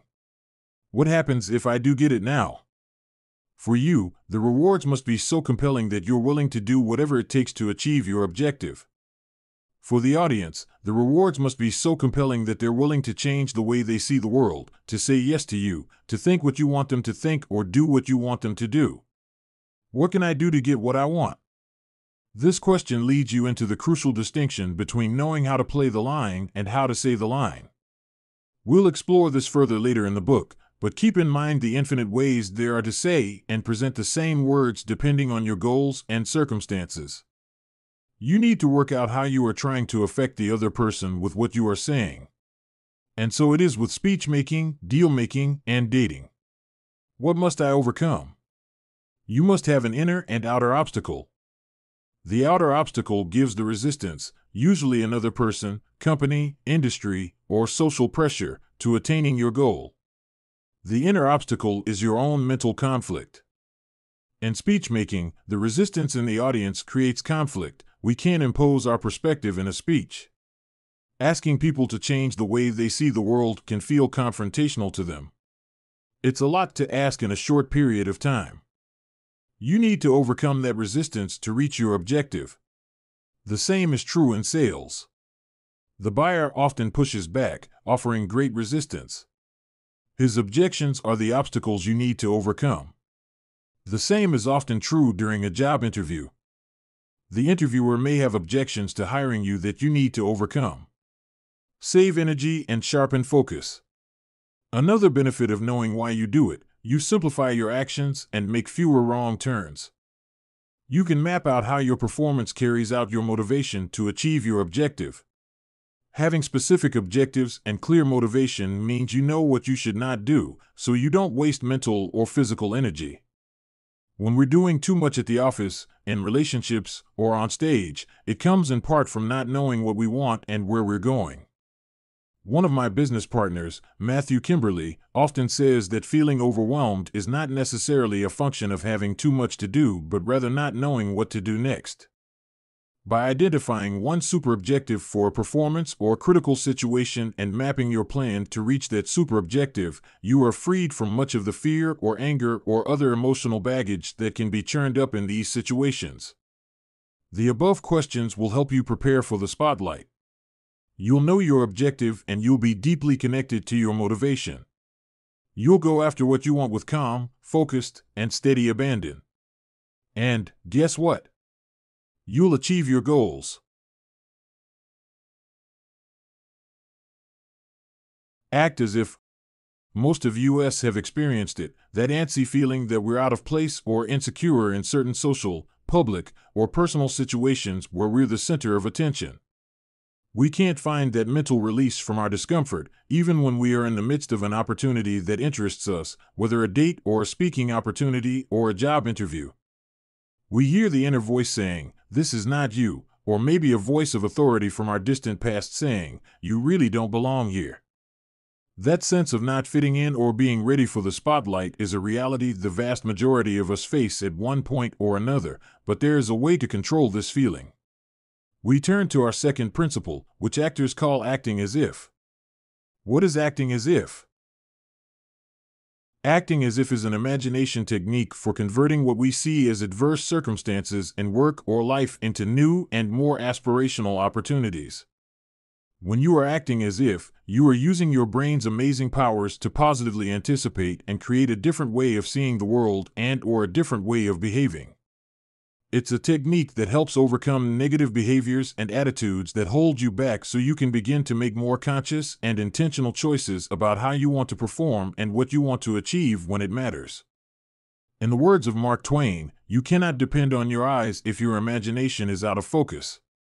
Here's another way to think about it. The word drama, according to the Oxford English Dictionary, derives from a Greek word meaning to do or to act. Therefore, acting as if gets you ready to take the initiative. It starts you thinking about your intention and the possibilities ahead. Most actors agree that acting as if learned early in their training is a magical elixir for inhabiting the challenge of developing a character. It helps them focus on what that character wants to achieve. Then they start thinking as if they were that person, as if they lived in that time, as if they were in the character's situation. Most actors use this principle to begin the process of filling in a multilayered understanding of a character, often drawing on nothing more than their life experience, some research, and, most profoundly, their imagination. You can certainly adapt this approach to help find and secure the manner in which you want to be perceived as a speaker at a public event. Even better, by adapting this technique, you'll find that you can catapult yourself into a higher-level performance. Why and how to act as if? But how does one get into the mindset to act as if? How do you master this technique? One key is in understanding disclosive spaces. This may sound academic, but there are great insights to be gleaned from this concept. A disclosive space is the way each of us sees the world and operates in it, our personal perspective, but more than that. It is our way of understanding how different complexities are interrelated, how they fit together, and how we fit into them. Children can rarely understand things outside their own disclosive space, but as our brains mature, we develop the potential to see and understand in depth things that are outside our own experience, if we simply pay attention. A non-performer might look at the spaces outside him or herself as separate and apart, while the performer sees these disclosive spaces as opportunities he or she can step into, inhabit, live, and portray. Imagine you and a colleague have a conflict over a work-related issue. You think he went behind your back and spoke badly about you. You confront him about it, and he says that he's the one who's been betrayed because you didn't give him the benefit of the doubt. It doesn't matter who's right and who's wrong. But if you can't say, "I'm going to look at this as if I were him," then how can you resolve the conflict? As adults, we allow our disclosive spaces to narrow as we become so busy or caught up in our daily activities that we neglect other points of reference and unique perspectives. Our sense of disclosive space is also affected by factors such as mood and mindset. I'm sure you've noticed how being in a good mood makes it easier to notice the people around you and take an interest in them, while being in a bad mood does the opposite. The as-if technique can help you use your imagination and life experiences to inhabit disclosive spaces as part of your journey to achieve your goals. It's a way of being mindful of other people and circumstances and incorporating that knowledge into how you live and work. Events such as speeches, team meetings, or networking get-togethers teem with new disclosive spaces to inhabit.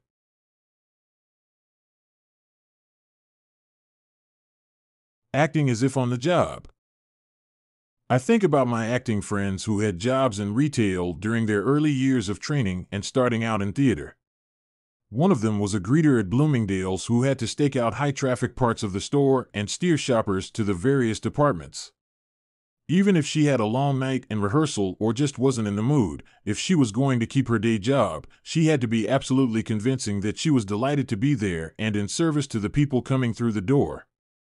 If that's not acting as if, I don't know what is. Acting as if got her ready to shine every time. She imagined the shoppers as if they were classmates of hers from college at a reunion on one day, as if they were her favorite group of cousins another day, as if she was a part owner of the store the next day. Whatever as if helped her tap an outgoing generosity and keep her mind engaged and playful so she could perform at a higher level. I'm not suggesting you have to be someone else to act as if. Sure, there have always been a few great method actors who behaved as if they were actually the character off stage or between takes.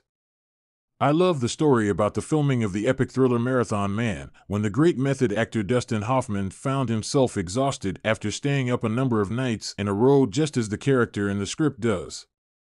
His counterpart in the film, Sir Laurence Olivier, was considered the greatest living actor in the world at that time, and he did not go to those extremes. One day, legend has it, Olivier turned to Hoffman, who was nodding off on the set, and said, "Why don't you just try acting, my boy?" I like to think that Olivier wasn't putting him down. Rather, he was trying to relieve Dustin's stress by showing him another perspective, another way of being. The power of imagination. I started this chapter talking about imagination. Learning to act as if is not about visualizing idle fantasies about wealth and power. Acting as if is about using the brain's amazing powers of imagination to learn, change, and experience new things. The majority of mental health professionals and neuroscientists say this is healthy because you're refocusing the brain on productive prosocial and contributory behaviors. It can also be transformational.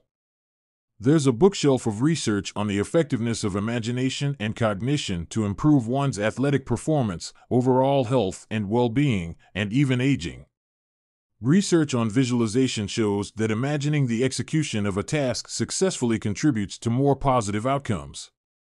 Brain scans support this by showing that visualization triggers a shift from the left to the right brain hemisphere. This transfer from the left, logical, hemisphere to the right, creative imagination, hemisphere enhances visual imagery and actually creates new neural patterns in the brain. When an athlete visualizes success, their body really is experiencing success, observes Dr. Bernie Siegel, the author of Love, Medicine, and Miracles and retired professor of surgery at Yale Medical School. When you imagine something, your body really feels like it's happening. Acting as if is just that, strategic imagination aiming you in the right direction for successful personal and business performance. How we can use acting as if. Acting as if is also a strategy for dealing with anxiety and worry. It helps us stay balanced and organizes our energy. It's one of the ways you'll reduce stage fright, which can occur anytime you're in the spotlight, be it when you are leading a meeting, giving a speech, being interviewed, or even docking a boat. I have a decent-sized boat, and even though I'm a United States Coast Guard licensed captain, it can be pretty tricky to dock a boat when weather conditions aren't favorable, so I visualize the entire process before I start. This works like a charm. I imagine that I'm going to dock the boat in this slip as if I've done it 10,000 times. Most good old salty captains with whom I've talked about this tell me they do the same thing, even though they, in fact, really have already docked the boat 10,000 times. By acting as if, you begin to shift your consciousness from self-defeating ways of thinking into new conscious directions. It may seem simple in its approach, but the power of positive visualization lets your brain rehearse what lies ahead so that when your big performance arrives, it will seem as if you have already done that speech thousands of times before. This is what rehearsal is for. The acting as if technique is one to keep handy for emergencies as well. It can be surprisingly helpful in difficult but ultimately manageable times when you may not be at your best, coping with a personal issue or even just dealing with a lingering cold. But using an as if approach will work when you know the show must go on. You know how body language affects how others see you, but it may also change how you see yourself. Harvard University social psychologist Amy Cuddy has done extensive research on how power posing, standing in a posture of confidence even when you don't feel confident, can raise testosterone levels while reducing cortisol levels in your brain. In fact, Cuddy's research paper, Power Posing, Brief Nonverbal Displays Affect Neuroendocrine Levels and Risk Tolerance, published in 2010 by the Association for Psychological Science, showed that various power poses increased testosterone levels by 20% and decreased cortisol levels by 25%. That's a pretty dramatic representation of the power of acting as if. In fact, Cuddy's motto is, "Fake it until you make it," which you now see actually has biological implications. Of course, the best part is that you can do it authentically. As with any sustained commitment to learning new ideas, the more you invest in acting as if and the other performance techniques, the more these ways of being will translate to gains in your public interactions. The mind, once stretched by a new idea, Ralph Waldo Emerson once observed, never returns to its original dimensions. The act as if technique gives you the opportunity to become the thing you're imagining yourself to be. You act as if you're in charge. You act as if you are calm. You act as if you look forward to speaking to large groups. And slowly, those things become more and more true. And your performances become more and more natural. Your imagination is a powerful asset. If it can make you think small, it can also ensure you think big. If it can make you feel small, it can ensure that you feel big. Eventually, acting as if becomes acting as is. Raise the stakes. Learning how to take the risks required of winning performances and to manage any anxieties or fears you have in the process calls for becoming comfortable with discomfort. This means you first figure out what kind of risks to take and how they will benefit you. Then you start getting comfortable with the discomfort that risk-taking brings. Sometimes that means breaking the rules. No, I don't mean you should break rules that will get you fired or incarcerated. Rather, adopt the principle that to create memorable presentations and performances, sometimes you must find ways to surprise, delight, provoke, and push the boundaries of your audience to build and create new things. Let's say you're responsible for a presentation about your unit at an annual meeting, and in the past you've used PowerPoint and have done a competent, vanilla sugar cookie kind of job, to the point, brief, factual, and professional. But others at your level do the same thing, and even you know it's boring. Your teenage kid suggests you try to produce a video like $halfclub.com, something funny, quirky, and memorable. While you may be unfamiliar with video and nervous about surprising your boss, you decide to take the extra time to hire a young producer to create a 2-minute documentary about your team's greatest accomplishments as the characters from the TV program The Office. Since you're not going to play it safe and produce a typical industrial corporate video, you don't want your boss to say no or start micromanaging the video, so you get it completed under the radar.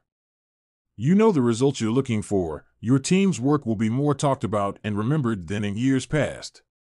You will also demonstrate that you can use technology and, more importantly, creativity to improve the audience experience. Even if your boss or peers find fault with the video, unless it is stupidly offensive, they won't be able to do more than quibble and will most likely be blown away by your commitment to making it happen. But that's the risk you take. Outstanding performers learn to take smart chances even when they're scared. How taking risks pays off. Now, please don't lose your perspective on this.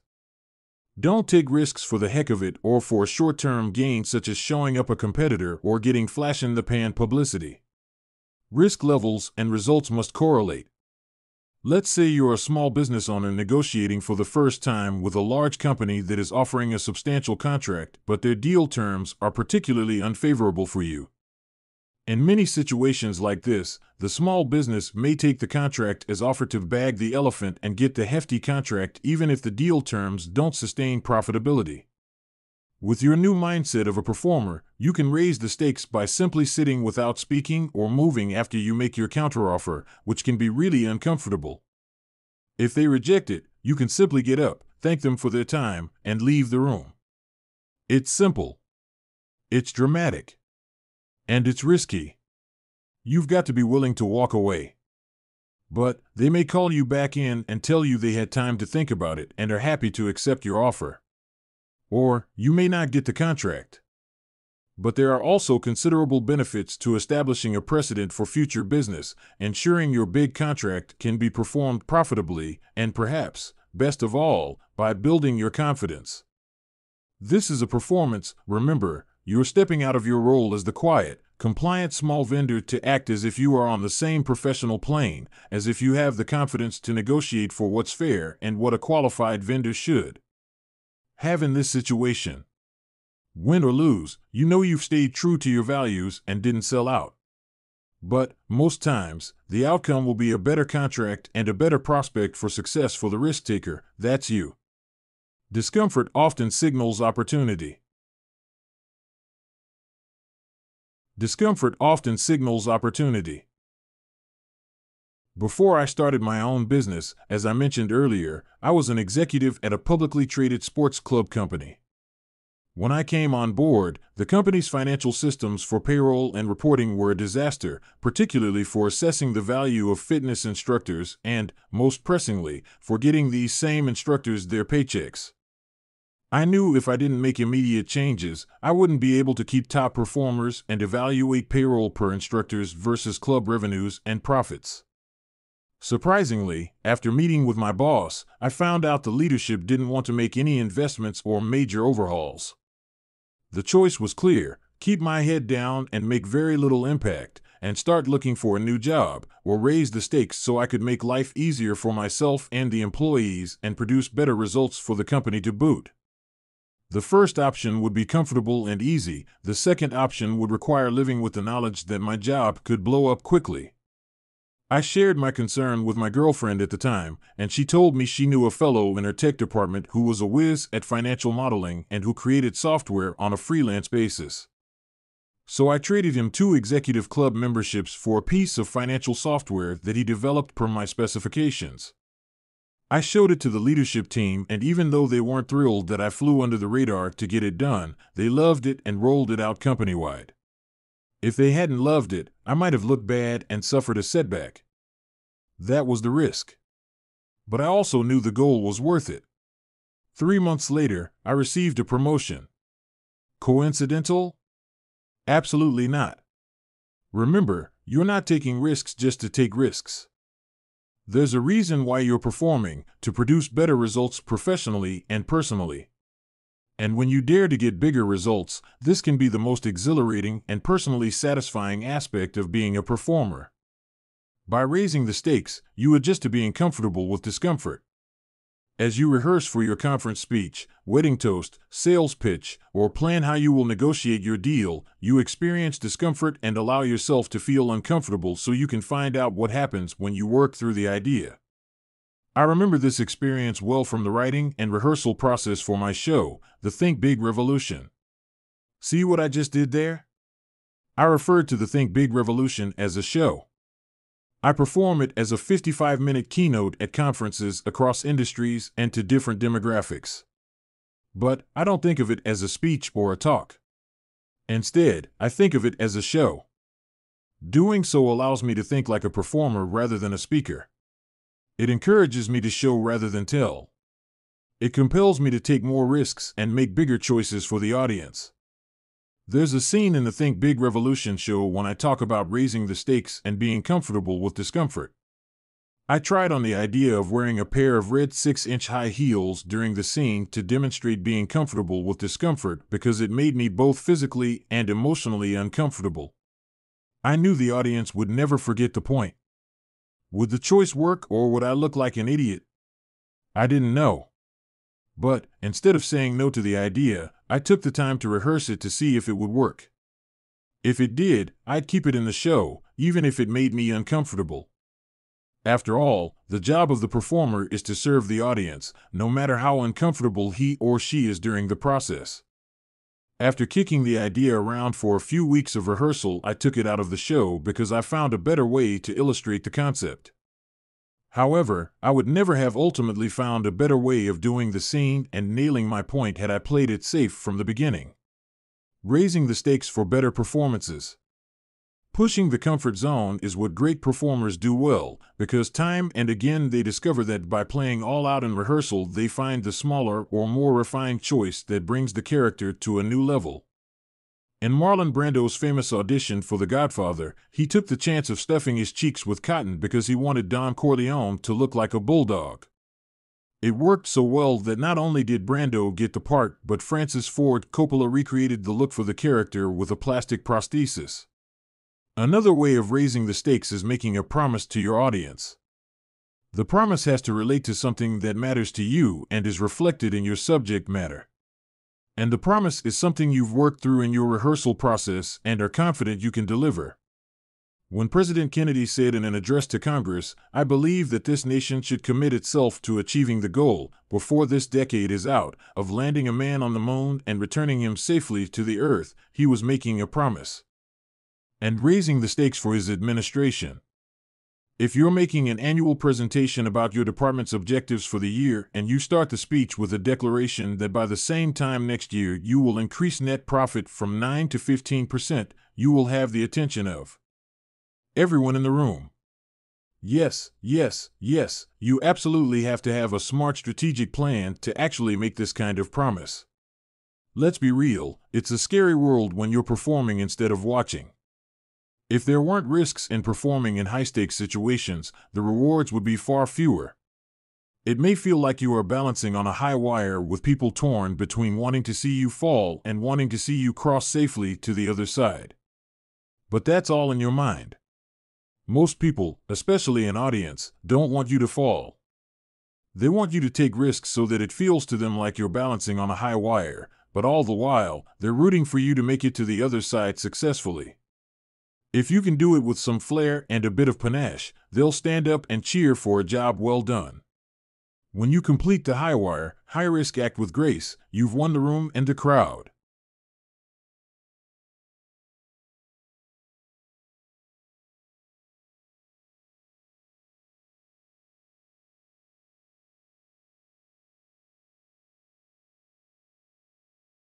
Say yes, and we all know that famous saying, "The show must go on."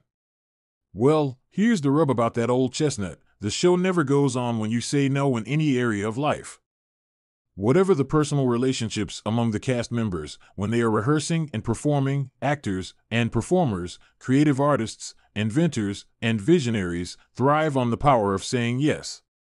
Saying yes, and not only improves the writing and rehearsal process, but it makes meetings more effective, helps persuade your spouse or partner during a difficult conversation, and gives you a new confidence for networking and winning the room. In her book Bossy Pants and in many interviews, Tina Fey of Saturday Night Live and 30 Rock fame has explained the importance of saying yes in her work and then figuring out how to do what she agreed to later. Whatever the problem, be part of the solution, she writes. Don't just sit around raising questions and pointing out obstacles. Know the distinction between saying yes and giving lip service. Saying yes is about having the mindfulness to recognize and to respond positively to the content and feeling of another person's thoughts in conversation in real time. Saying yes and is about a leap of faith where you give your attention to what others are offering, trusting that you'll know what to do next. The danger of saying no, shutting down creativity. Let's say you and I are doing an improv scene for an audience and you come on stage limping, clearly in a lot of pain, shouting, "I've broken my leg," and I respond by saying, "No, you haven't." Suddenly, the forward momentum stops. I've shut you down and the scene might not carry on. However, if I responded by saying, "Oh, my goodness, that's terrible. But your hair looks fabulous. Did you do something different with it?" Now we're onto something because I've framed my reaction by saying yes, and you would be able to respond in many different ways, one of which would be, "Really, do you think so? I was at the hair salon and the stylist used so many chemicals that I passed out, fell out of the chair, and that's how I broke my leg." This principle doesn't apply solely to improv as a strategic tactic. Saying yes and helps us to look at creativity, collaboration, and problem solving as a way to maintain momentum regardless of the negativity or problems that come our way. The danger of saying no, discouraging audience engagement. How does this tactic apply to performance or public speaking? One best-selling author had finished his speech and was taking questions. An audience member asked, "How can I meet the most relevant people at this event?" The speaker didn't like the question because, rightly so, he thinks everybody is relevant. However, he then humiliated this poor guy by telling him so in front of thousands of people. The energy in the room deflated as the audience members suddenly realized that they too could be ridiculed. After that, only a few more people mustered the courage to ask a question, and I'm sure many left with an enduring negative impression of a bullying moment, rather than appreciating the good advice that was present inside the no that surrounded the answer to the question. A more helpful approach might have been to bridge from his question by reframing it. "Thanks so much for your question. Yes, it reminds me how everyone here is relevant, so I'd recommend spending as much time as you can networking because you never know how one relationship can open the door to another." The author could then pivot and offer advice on how to meet people.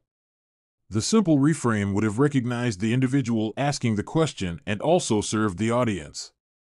The point is, there's always a way to turn a potentially negative situation into a positive forum by using the yes and technique. Yes, it does take a little time and forethought to do this, but it can and should be done, especially if you're eager for a warm reception at the end of your talk.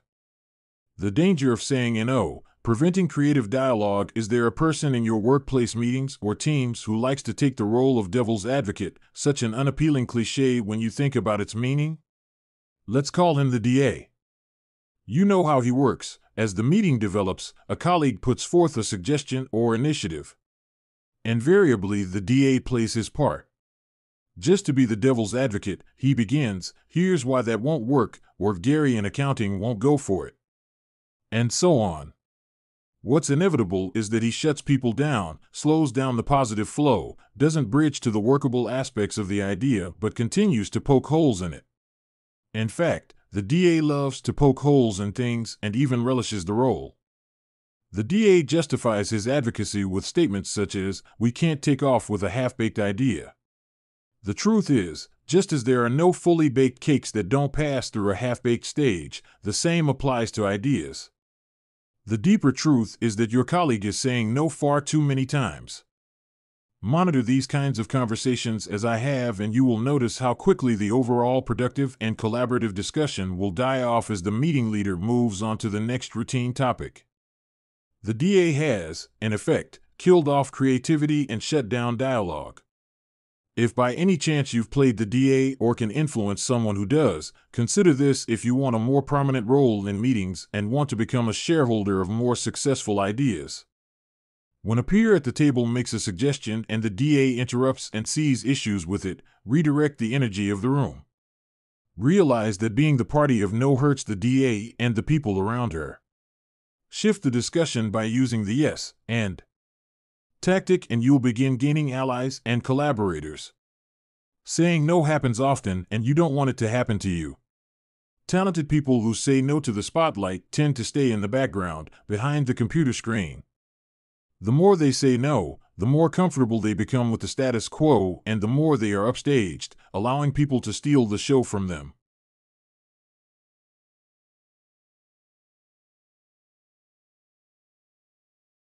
Saying yes and performing when the stakes are high.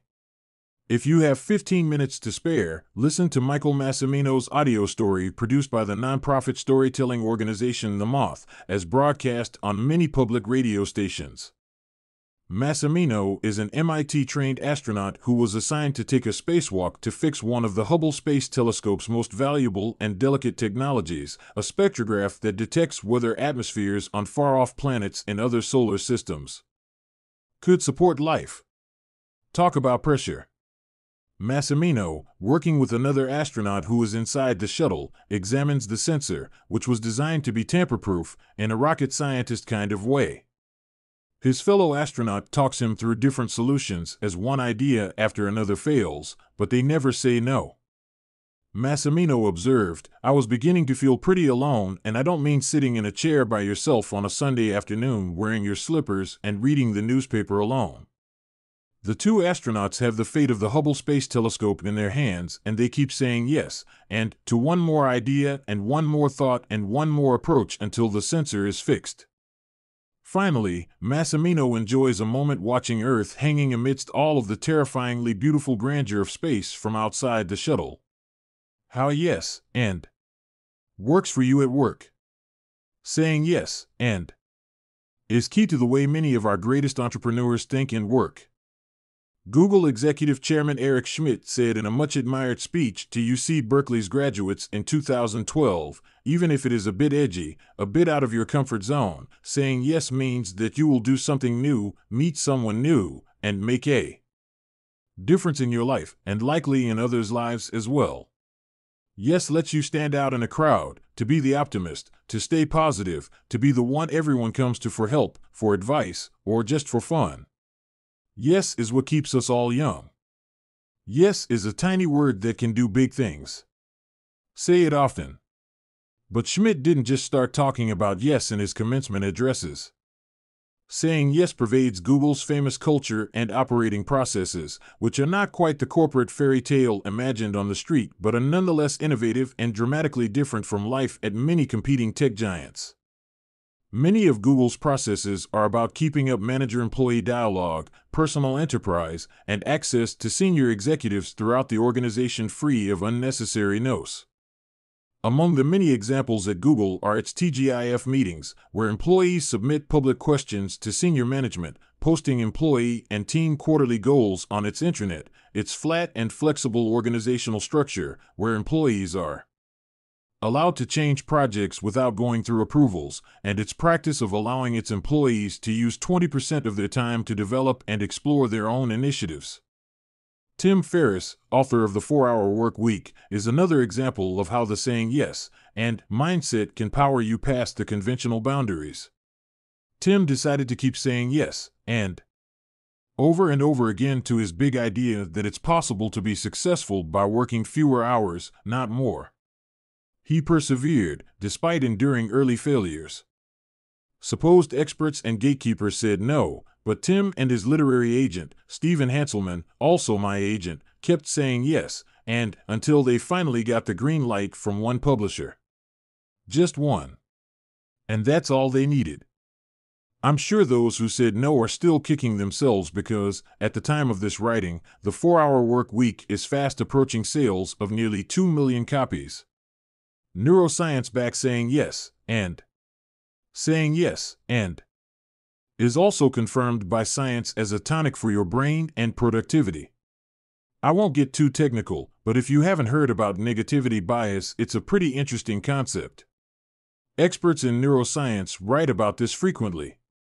Because our brains evolved millions of years ago, when human beings could become a meal for a lion or saber-toothed tiger or be easily overrun by marauding tribes, survival required noticing the faintest signals of danger in our environment. Over the millennia since, we've become wired to scout for danger.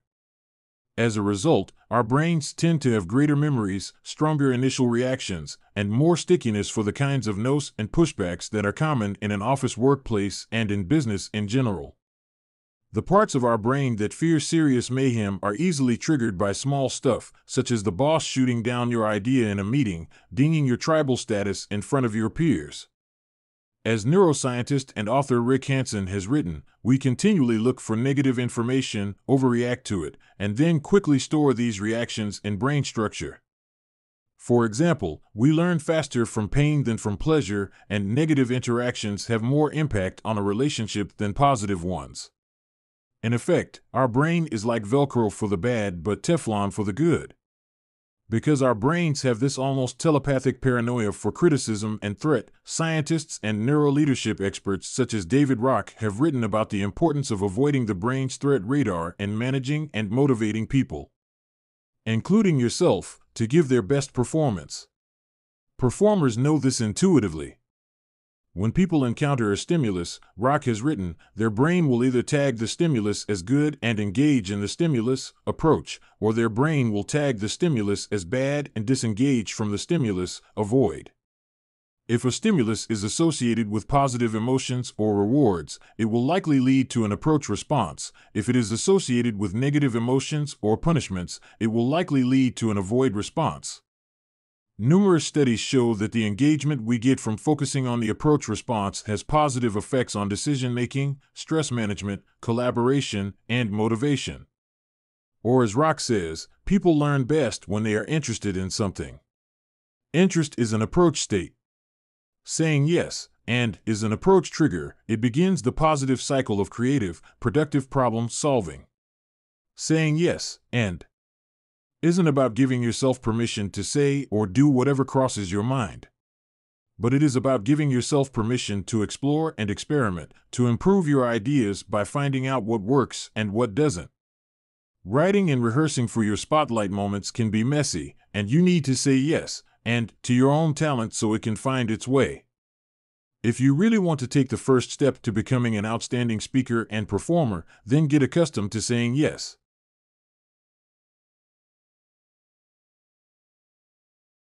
Be in the moment. Listening is a dramatic technique you can use on a daily basis. But what actors mean by listening is probably different from what you're familiar with. Listening is about fully inhabiting the moment with other rehearsed and prepared cast members so that they respond to the scene with choices that are authentic, fresh, and consistent. When actors are not listening in this way, they are not responding to what is actually coming back at them, and they will seem inauthentic, which leads to disjointed and disconnected performances. Listening is about bringing all your skills to the performance. Rehearsal prepares you for the performance. If you're prepared, during your performance you will be able to listen to what is actually happening around you. It helps you stay in the moment. What you do when you're on live is what people will remember, and listening is a powerful component of live performance. We like to think we listen to what others are saying, but I'm not sure we listen as well as we think we do. Have you had conversations where, mentally, you've already written your script and are running through it in your mind while the other person is talking? I know I have. Instead of being interested in actively responding to what you hear, you're looking for a place to jump in with your own script and score a point. But by honing my acting skills over the years, I've improved my ability to truly listen to what is being said. Not just to understand, but to feel what's being said. Listening is one of the most underappreciated tools in the performer's toolbox. Great actors don't manufacture emotion. They get angry, sad, or joyful in response to what they hear.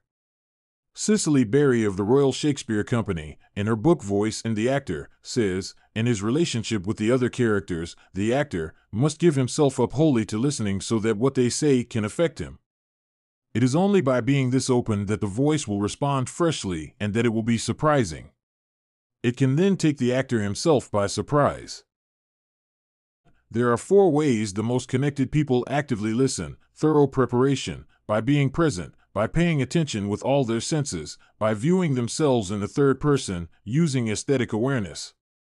Preparation for your own performance. When you prepare for a pitch, meeting, speech, or negotiation, the goal is to know your material so well that you are free to be in the moment. This is an important condition for listening because it's hard to allow yourself to improvise if you don't know your material right down to the core. Rehearsing gives you the confidence to respond to the events and reactions of the moment, knowing you can come back to where you want to go with your planned content. You'll be able to respond without disallowing anything outside of your predetermined script. When you're interviewing for a job, sitting down for a meeting with the executive team, or meeting someone for the first time, if you don't know your material well, it can be difficult to stay in the moment because much of your brain's bandwidth is being taken up trying to remember or figure out what to do next. However, if you know your material so well that you can purposely forget what you prepared, you can bring new riffs, changes, and higher energy levels to your performance. You know your material so well that you can stay in the moment and let it come to you organically. Or consider what happens when I meet editors in the publishing industry to talk about a book project. I can be extremely well prepared with my pitch, but if I'm not open and ready to respond to suggestions and comments I receive during the meeting, they may decide I'm not an author they want to work with because I'm not open to their ideas. So I always approach these meetings with my mind very alert and open to how the people in the room are responding to the book discussion. Since I'm well prepared, when the editorial team offers new ideas and suggestions, I'm comfortable going off script and confident that I can go back to my script, adjusting as necessary. But it all starts with being well prepared and rehearsed so I can stay in the moment and listen to what's being sent my way. Being prepared increases the odds of seizing big opportunities in the moment. Presence. Presence is the second facet of listening. In the midst of a performance, whether you are sharing or alone in the spotlight, presence is about using the power of silence and pauses to stay rooted in the moment as it occurs. When you're not speaking, you want to really concentrate and hear what's being said, as opposed to quickly jumping ahead to your next response. This habit requires its own level of persistent practice to tune into using your senses to slow down and absorb the verbal and nonverbal language of your counterparts. You'll never have a particular moment again, so it's worth the investment to fully experience it in real time. Presence helps make you a whole brain listener with greater empathy and engagement. Improving presence improves individual communications. The auditory neuroscientist Seth Horowitz, author of The Universal Sense, How Hearing Shapes the Mind, wrote in the New York Times, "Listening is a skill that we're in danger of losing in a world of digital distraction and information overload. And yet we dare not lose it. Because listening tunes our brain to the patterns of our environment faster than any other sense, and paying attention to the non-visual parts of our world feeds into everything from our intellectual sharpness to our dance skills. Fortunately, you can train your listening. It's a skill like any other, if you focus on improvement, that is. Train yourself, when listening, to clear your mind of anything other than what is being said to you. Don't plan your response. Don't judge what you're hearing. Don't just listen to the words. Listen for the emotional undercurrent, listen to the confusion in the thought process, and to the pacing and tone and inflection, and you'll actually hear what's being said. This is why later in the book we'll also focus on managing the pace and speed of your speech.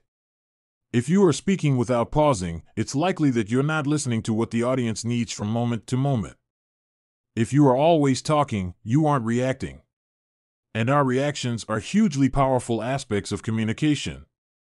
Backstage columnist Craig Wallace, who has written frequently about presence, says, "Real listening is the kind that requires you to clear your addled mind and focus exclusively on the person right there in front of you and what he or she has to say, the kind in which you allow the person's words and thoughts to penetrate your heart and mind and then let your reactions to those words emanate purely and powerfully from your eyes as your face relaxes from its neutral curtain and becomes alive with expression."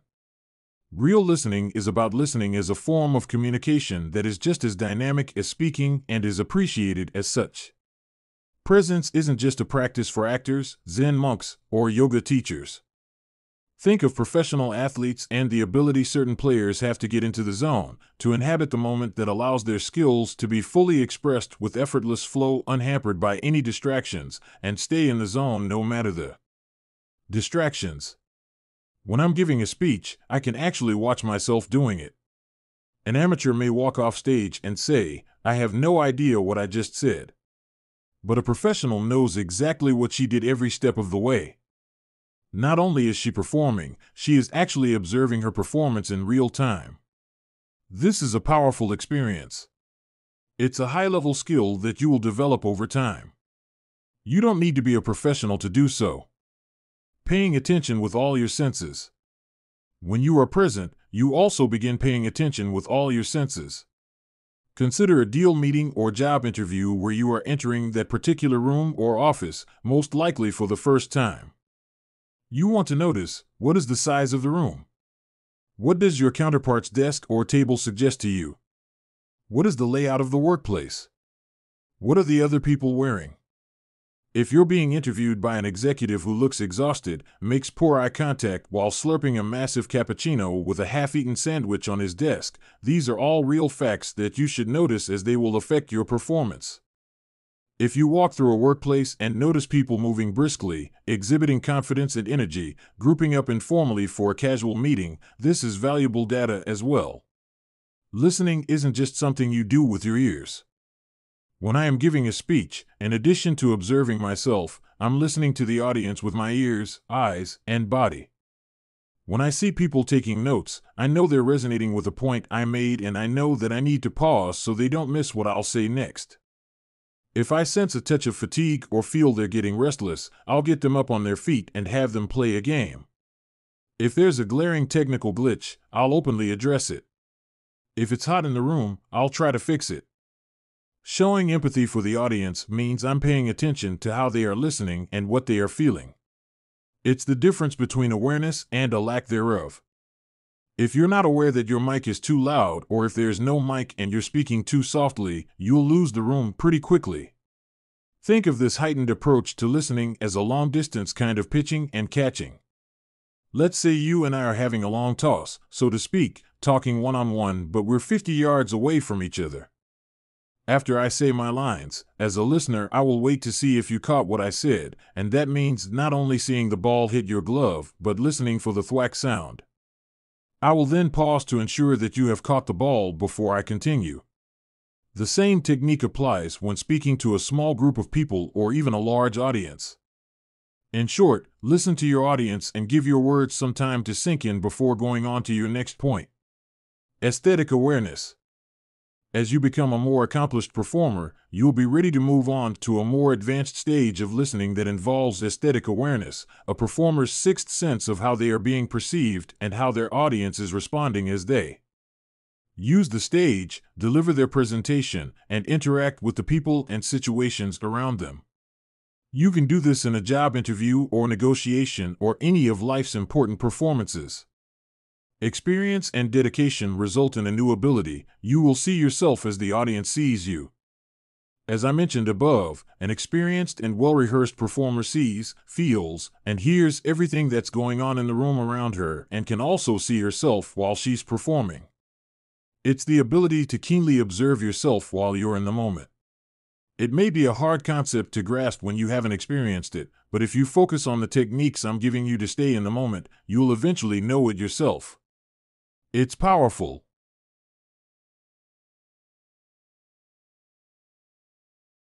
Choose early and often. You always have two choices, your commitment versus your fear. Sammy Davis Jr. Throughout this journey, use the courage of your convictions to make strong choices. It's the actor's secret weapon for surprising audiences and creating dramatic moments. And it's yours too. It's fine to make wrong choices based on good intentions, but if you fear making choices, to the point that you fail to make them at all, it can be fatal to your performances. Why? For many people, self-doubt and procrastination are the twin enforcers of the behaviors that have already prevented them from taking the next step.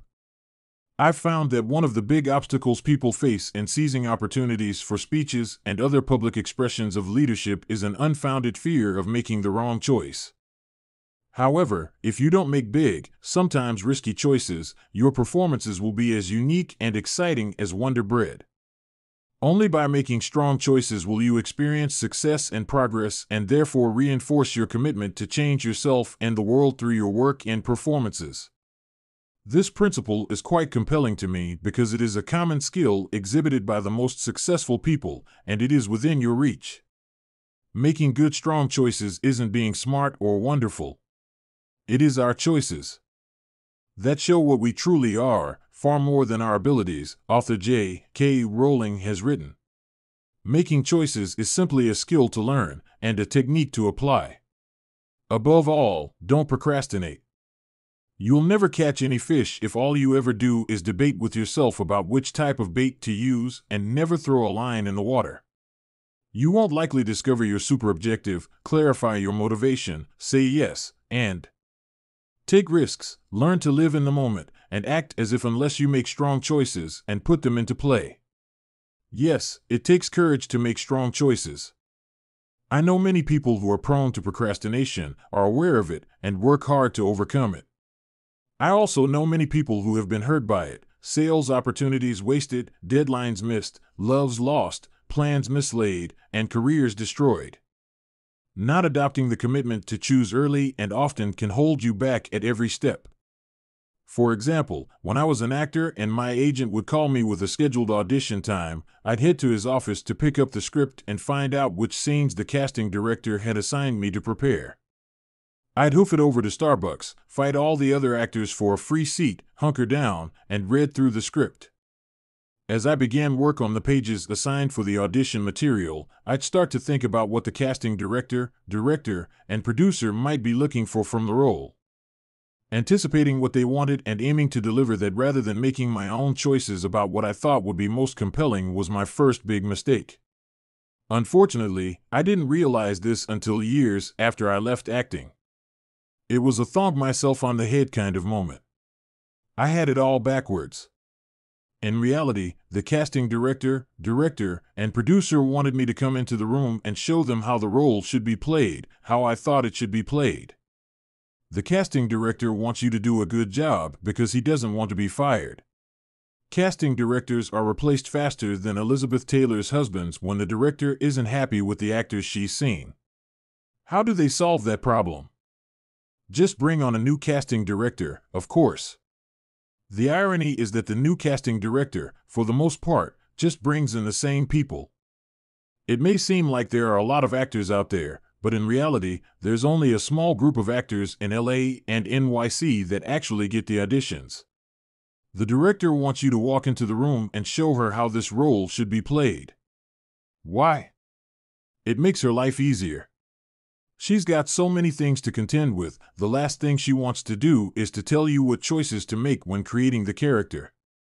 Furthermore, during the audition, she may be thinking, I hope this actor doesn't ask me any questions about how to play the part, because even though the studio is giving her $50 million to make the film, it's her first feature. She's previously only shot music videos and never had to direct actors at this level. Of course, this isn't always the case, but often it is. It's the performer's job to go in and make big, strong choices, to show the decision makers in your audience that you have a viewpoint, a perspective, that you're willing to take risks and push the limits. Because even if all of your choices don't work perfectly, they'll at least know that you are someone who makes bold decisions, early and often. This is your job too. When you are tasked with planning the family vacation, choosing the restaurant and related activities for a first date, interviewing for a job, organizing content for a speech, or any other activity that requires choices, it's your job to make those choices expeditiously, with as much clarity and boldness as possible. Show the recruiter that you are willing to make choices and have a strong point of view. Show your prospective love interest that you have a vision, not just of what you are going to do on your date, but of your future also. Show an audience that you have an agenda and are clear about why you're on the stage and what you're there to do. If you can do all of this while being flexible and adaptable, changing when the situation calls for a new perspective or way of being, you will be a top performer in all aspects of life. I do my best to work this way with the members of my team. I don't tell my director of operations what to do all day long. We set out goals for the year, for the quarter, for the month, and even for a particular week, and it is her job to make the choices that will produce the intended results. For my creative team, we choose the direction and I give them the parameters and the results I'm looking for. I then expect them to make strong choices and produce results. But I don't tell them what choices to make unless they ask for help, then we collaborate and make choices together. It's not complicated.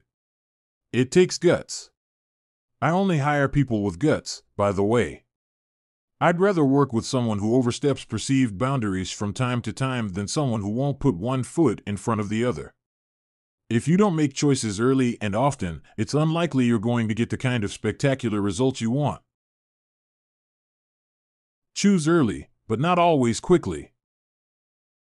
Follow a few basic rules when making choices early and often. First, so I'm clear, I'm not suggesting you start making a display of activity or make changes when you are really unsure. Your decisions don't have to be perfect. By making them, you learn what works and doesn't work so the next choice you make will be better. In the same way, taking risks is rooted in knowing the difference between dumb risks and smart ones. In his book Blink, Malcolm Gladwell famously popularized the psychological model of thin slicing judgments and decisions based on minimal amounts of data and lifelong experience. Gladwell uses the example of John Gottman, a well-known marriage expert who claimed he could prove, within an hour of observing a couple, with 95% accuracy, if the couple would stay together for at least 15 years. The application of thin slicing to our discussion lies in the scientific basis of the reliability of your own knowledge and experience when you make choices.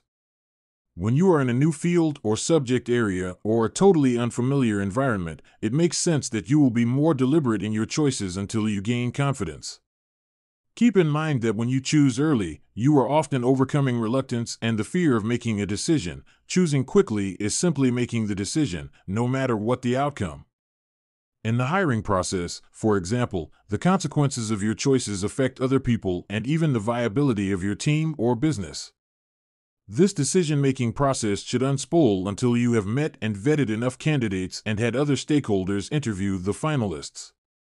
Rushing this sequence would be fast. Making the offer as soon as you are confident you have enough data and are comfortable would be early. I just hired a new assistant. She was willing to go through a 2-month interview process. I made the choice of whom to hire slowly, but I chose to bring on a new assistant early. I didn't wait until I was so far into the weeds that even the best executive assistant in the world would have a hard time helping me recover. The myth of underreparation. Finally, choosing early and often is the heart of the rehearsal process. If you're not choosing, you're not preparing. The best performers in the world are ready to go before they walk on stage. Some may joke around with the prop master a moment before their entrance, others may sit quietly in a corner, and others will be bouncing up and down on their toes to pick up their energy, but they're all relaxed in their own way, and they're ready to go. They've rehearsed effectively, they've made their decisions ahead of time. They're not making their choices during the performance. They're not winging it. As a result of making their choices ahead of time, they're relaxed at showtime. And, more importantly, they're not dreading the performance. On the contrary, they're excited to perform. That may be the biggest difference between performers and other individuals who are worried about their performances. Performers can't wait to get on stage. Others are somewhat intimidated, nervous, or even scared about walking up to the podium or looking into a camera, in large part because they're not prepared. They haven't made big, clear, bold choices in preparation for the moment. Furthermore, there are still executives and leaders out there who promote the myth that they don't need to prepare or rehearse because they're so good on their feet. 9 times out of 10, show me someone putting their slides together the night before a presentation, and I'll show you a procrastinator who has not overcome his or her fears and anxiety about performing. Having seen hundreds of underprepared speeches, I can easily analyze them for the numerous ways their lack of rehearsal shows through and undermines everything that moment could have meant for them. It takes far more courage to start choosing, writing, and rehearsing early, courage that I know you have today.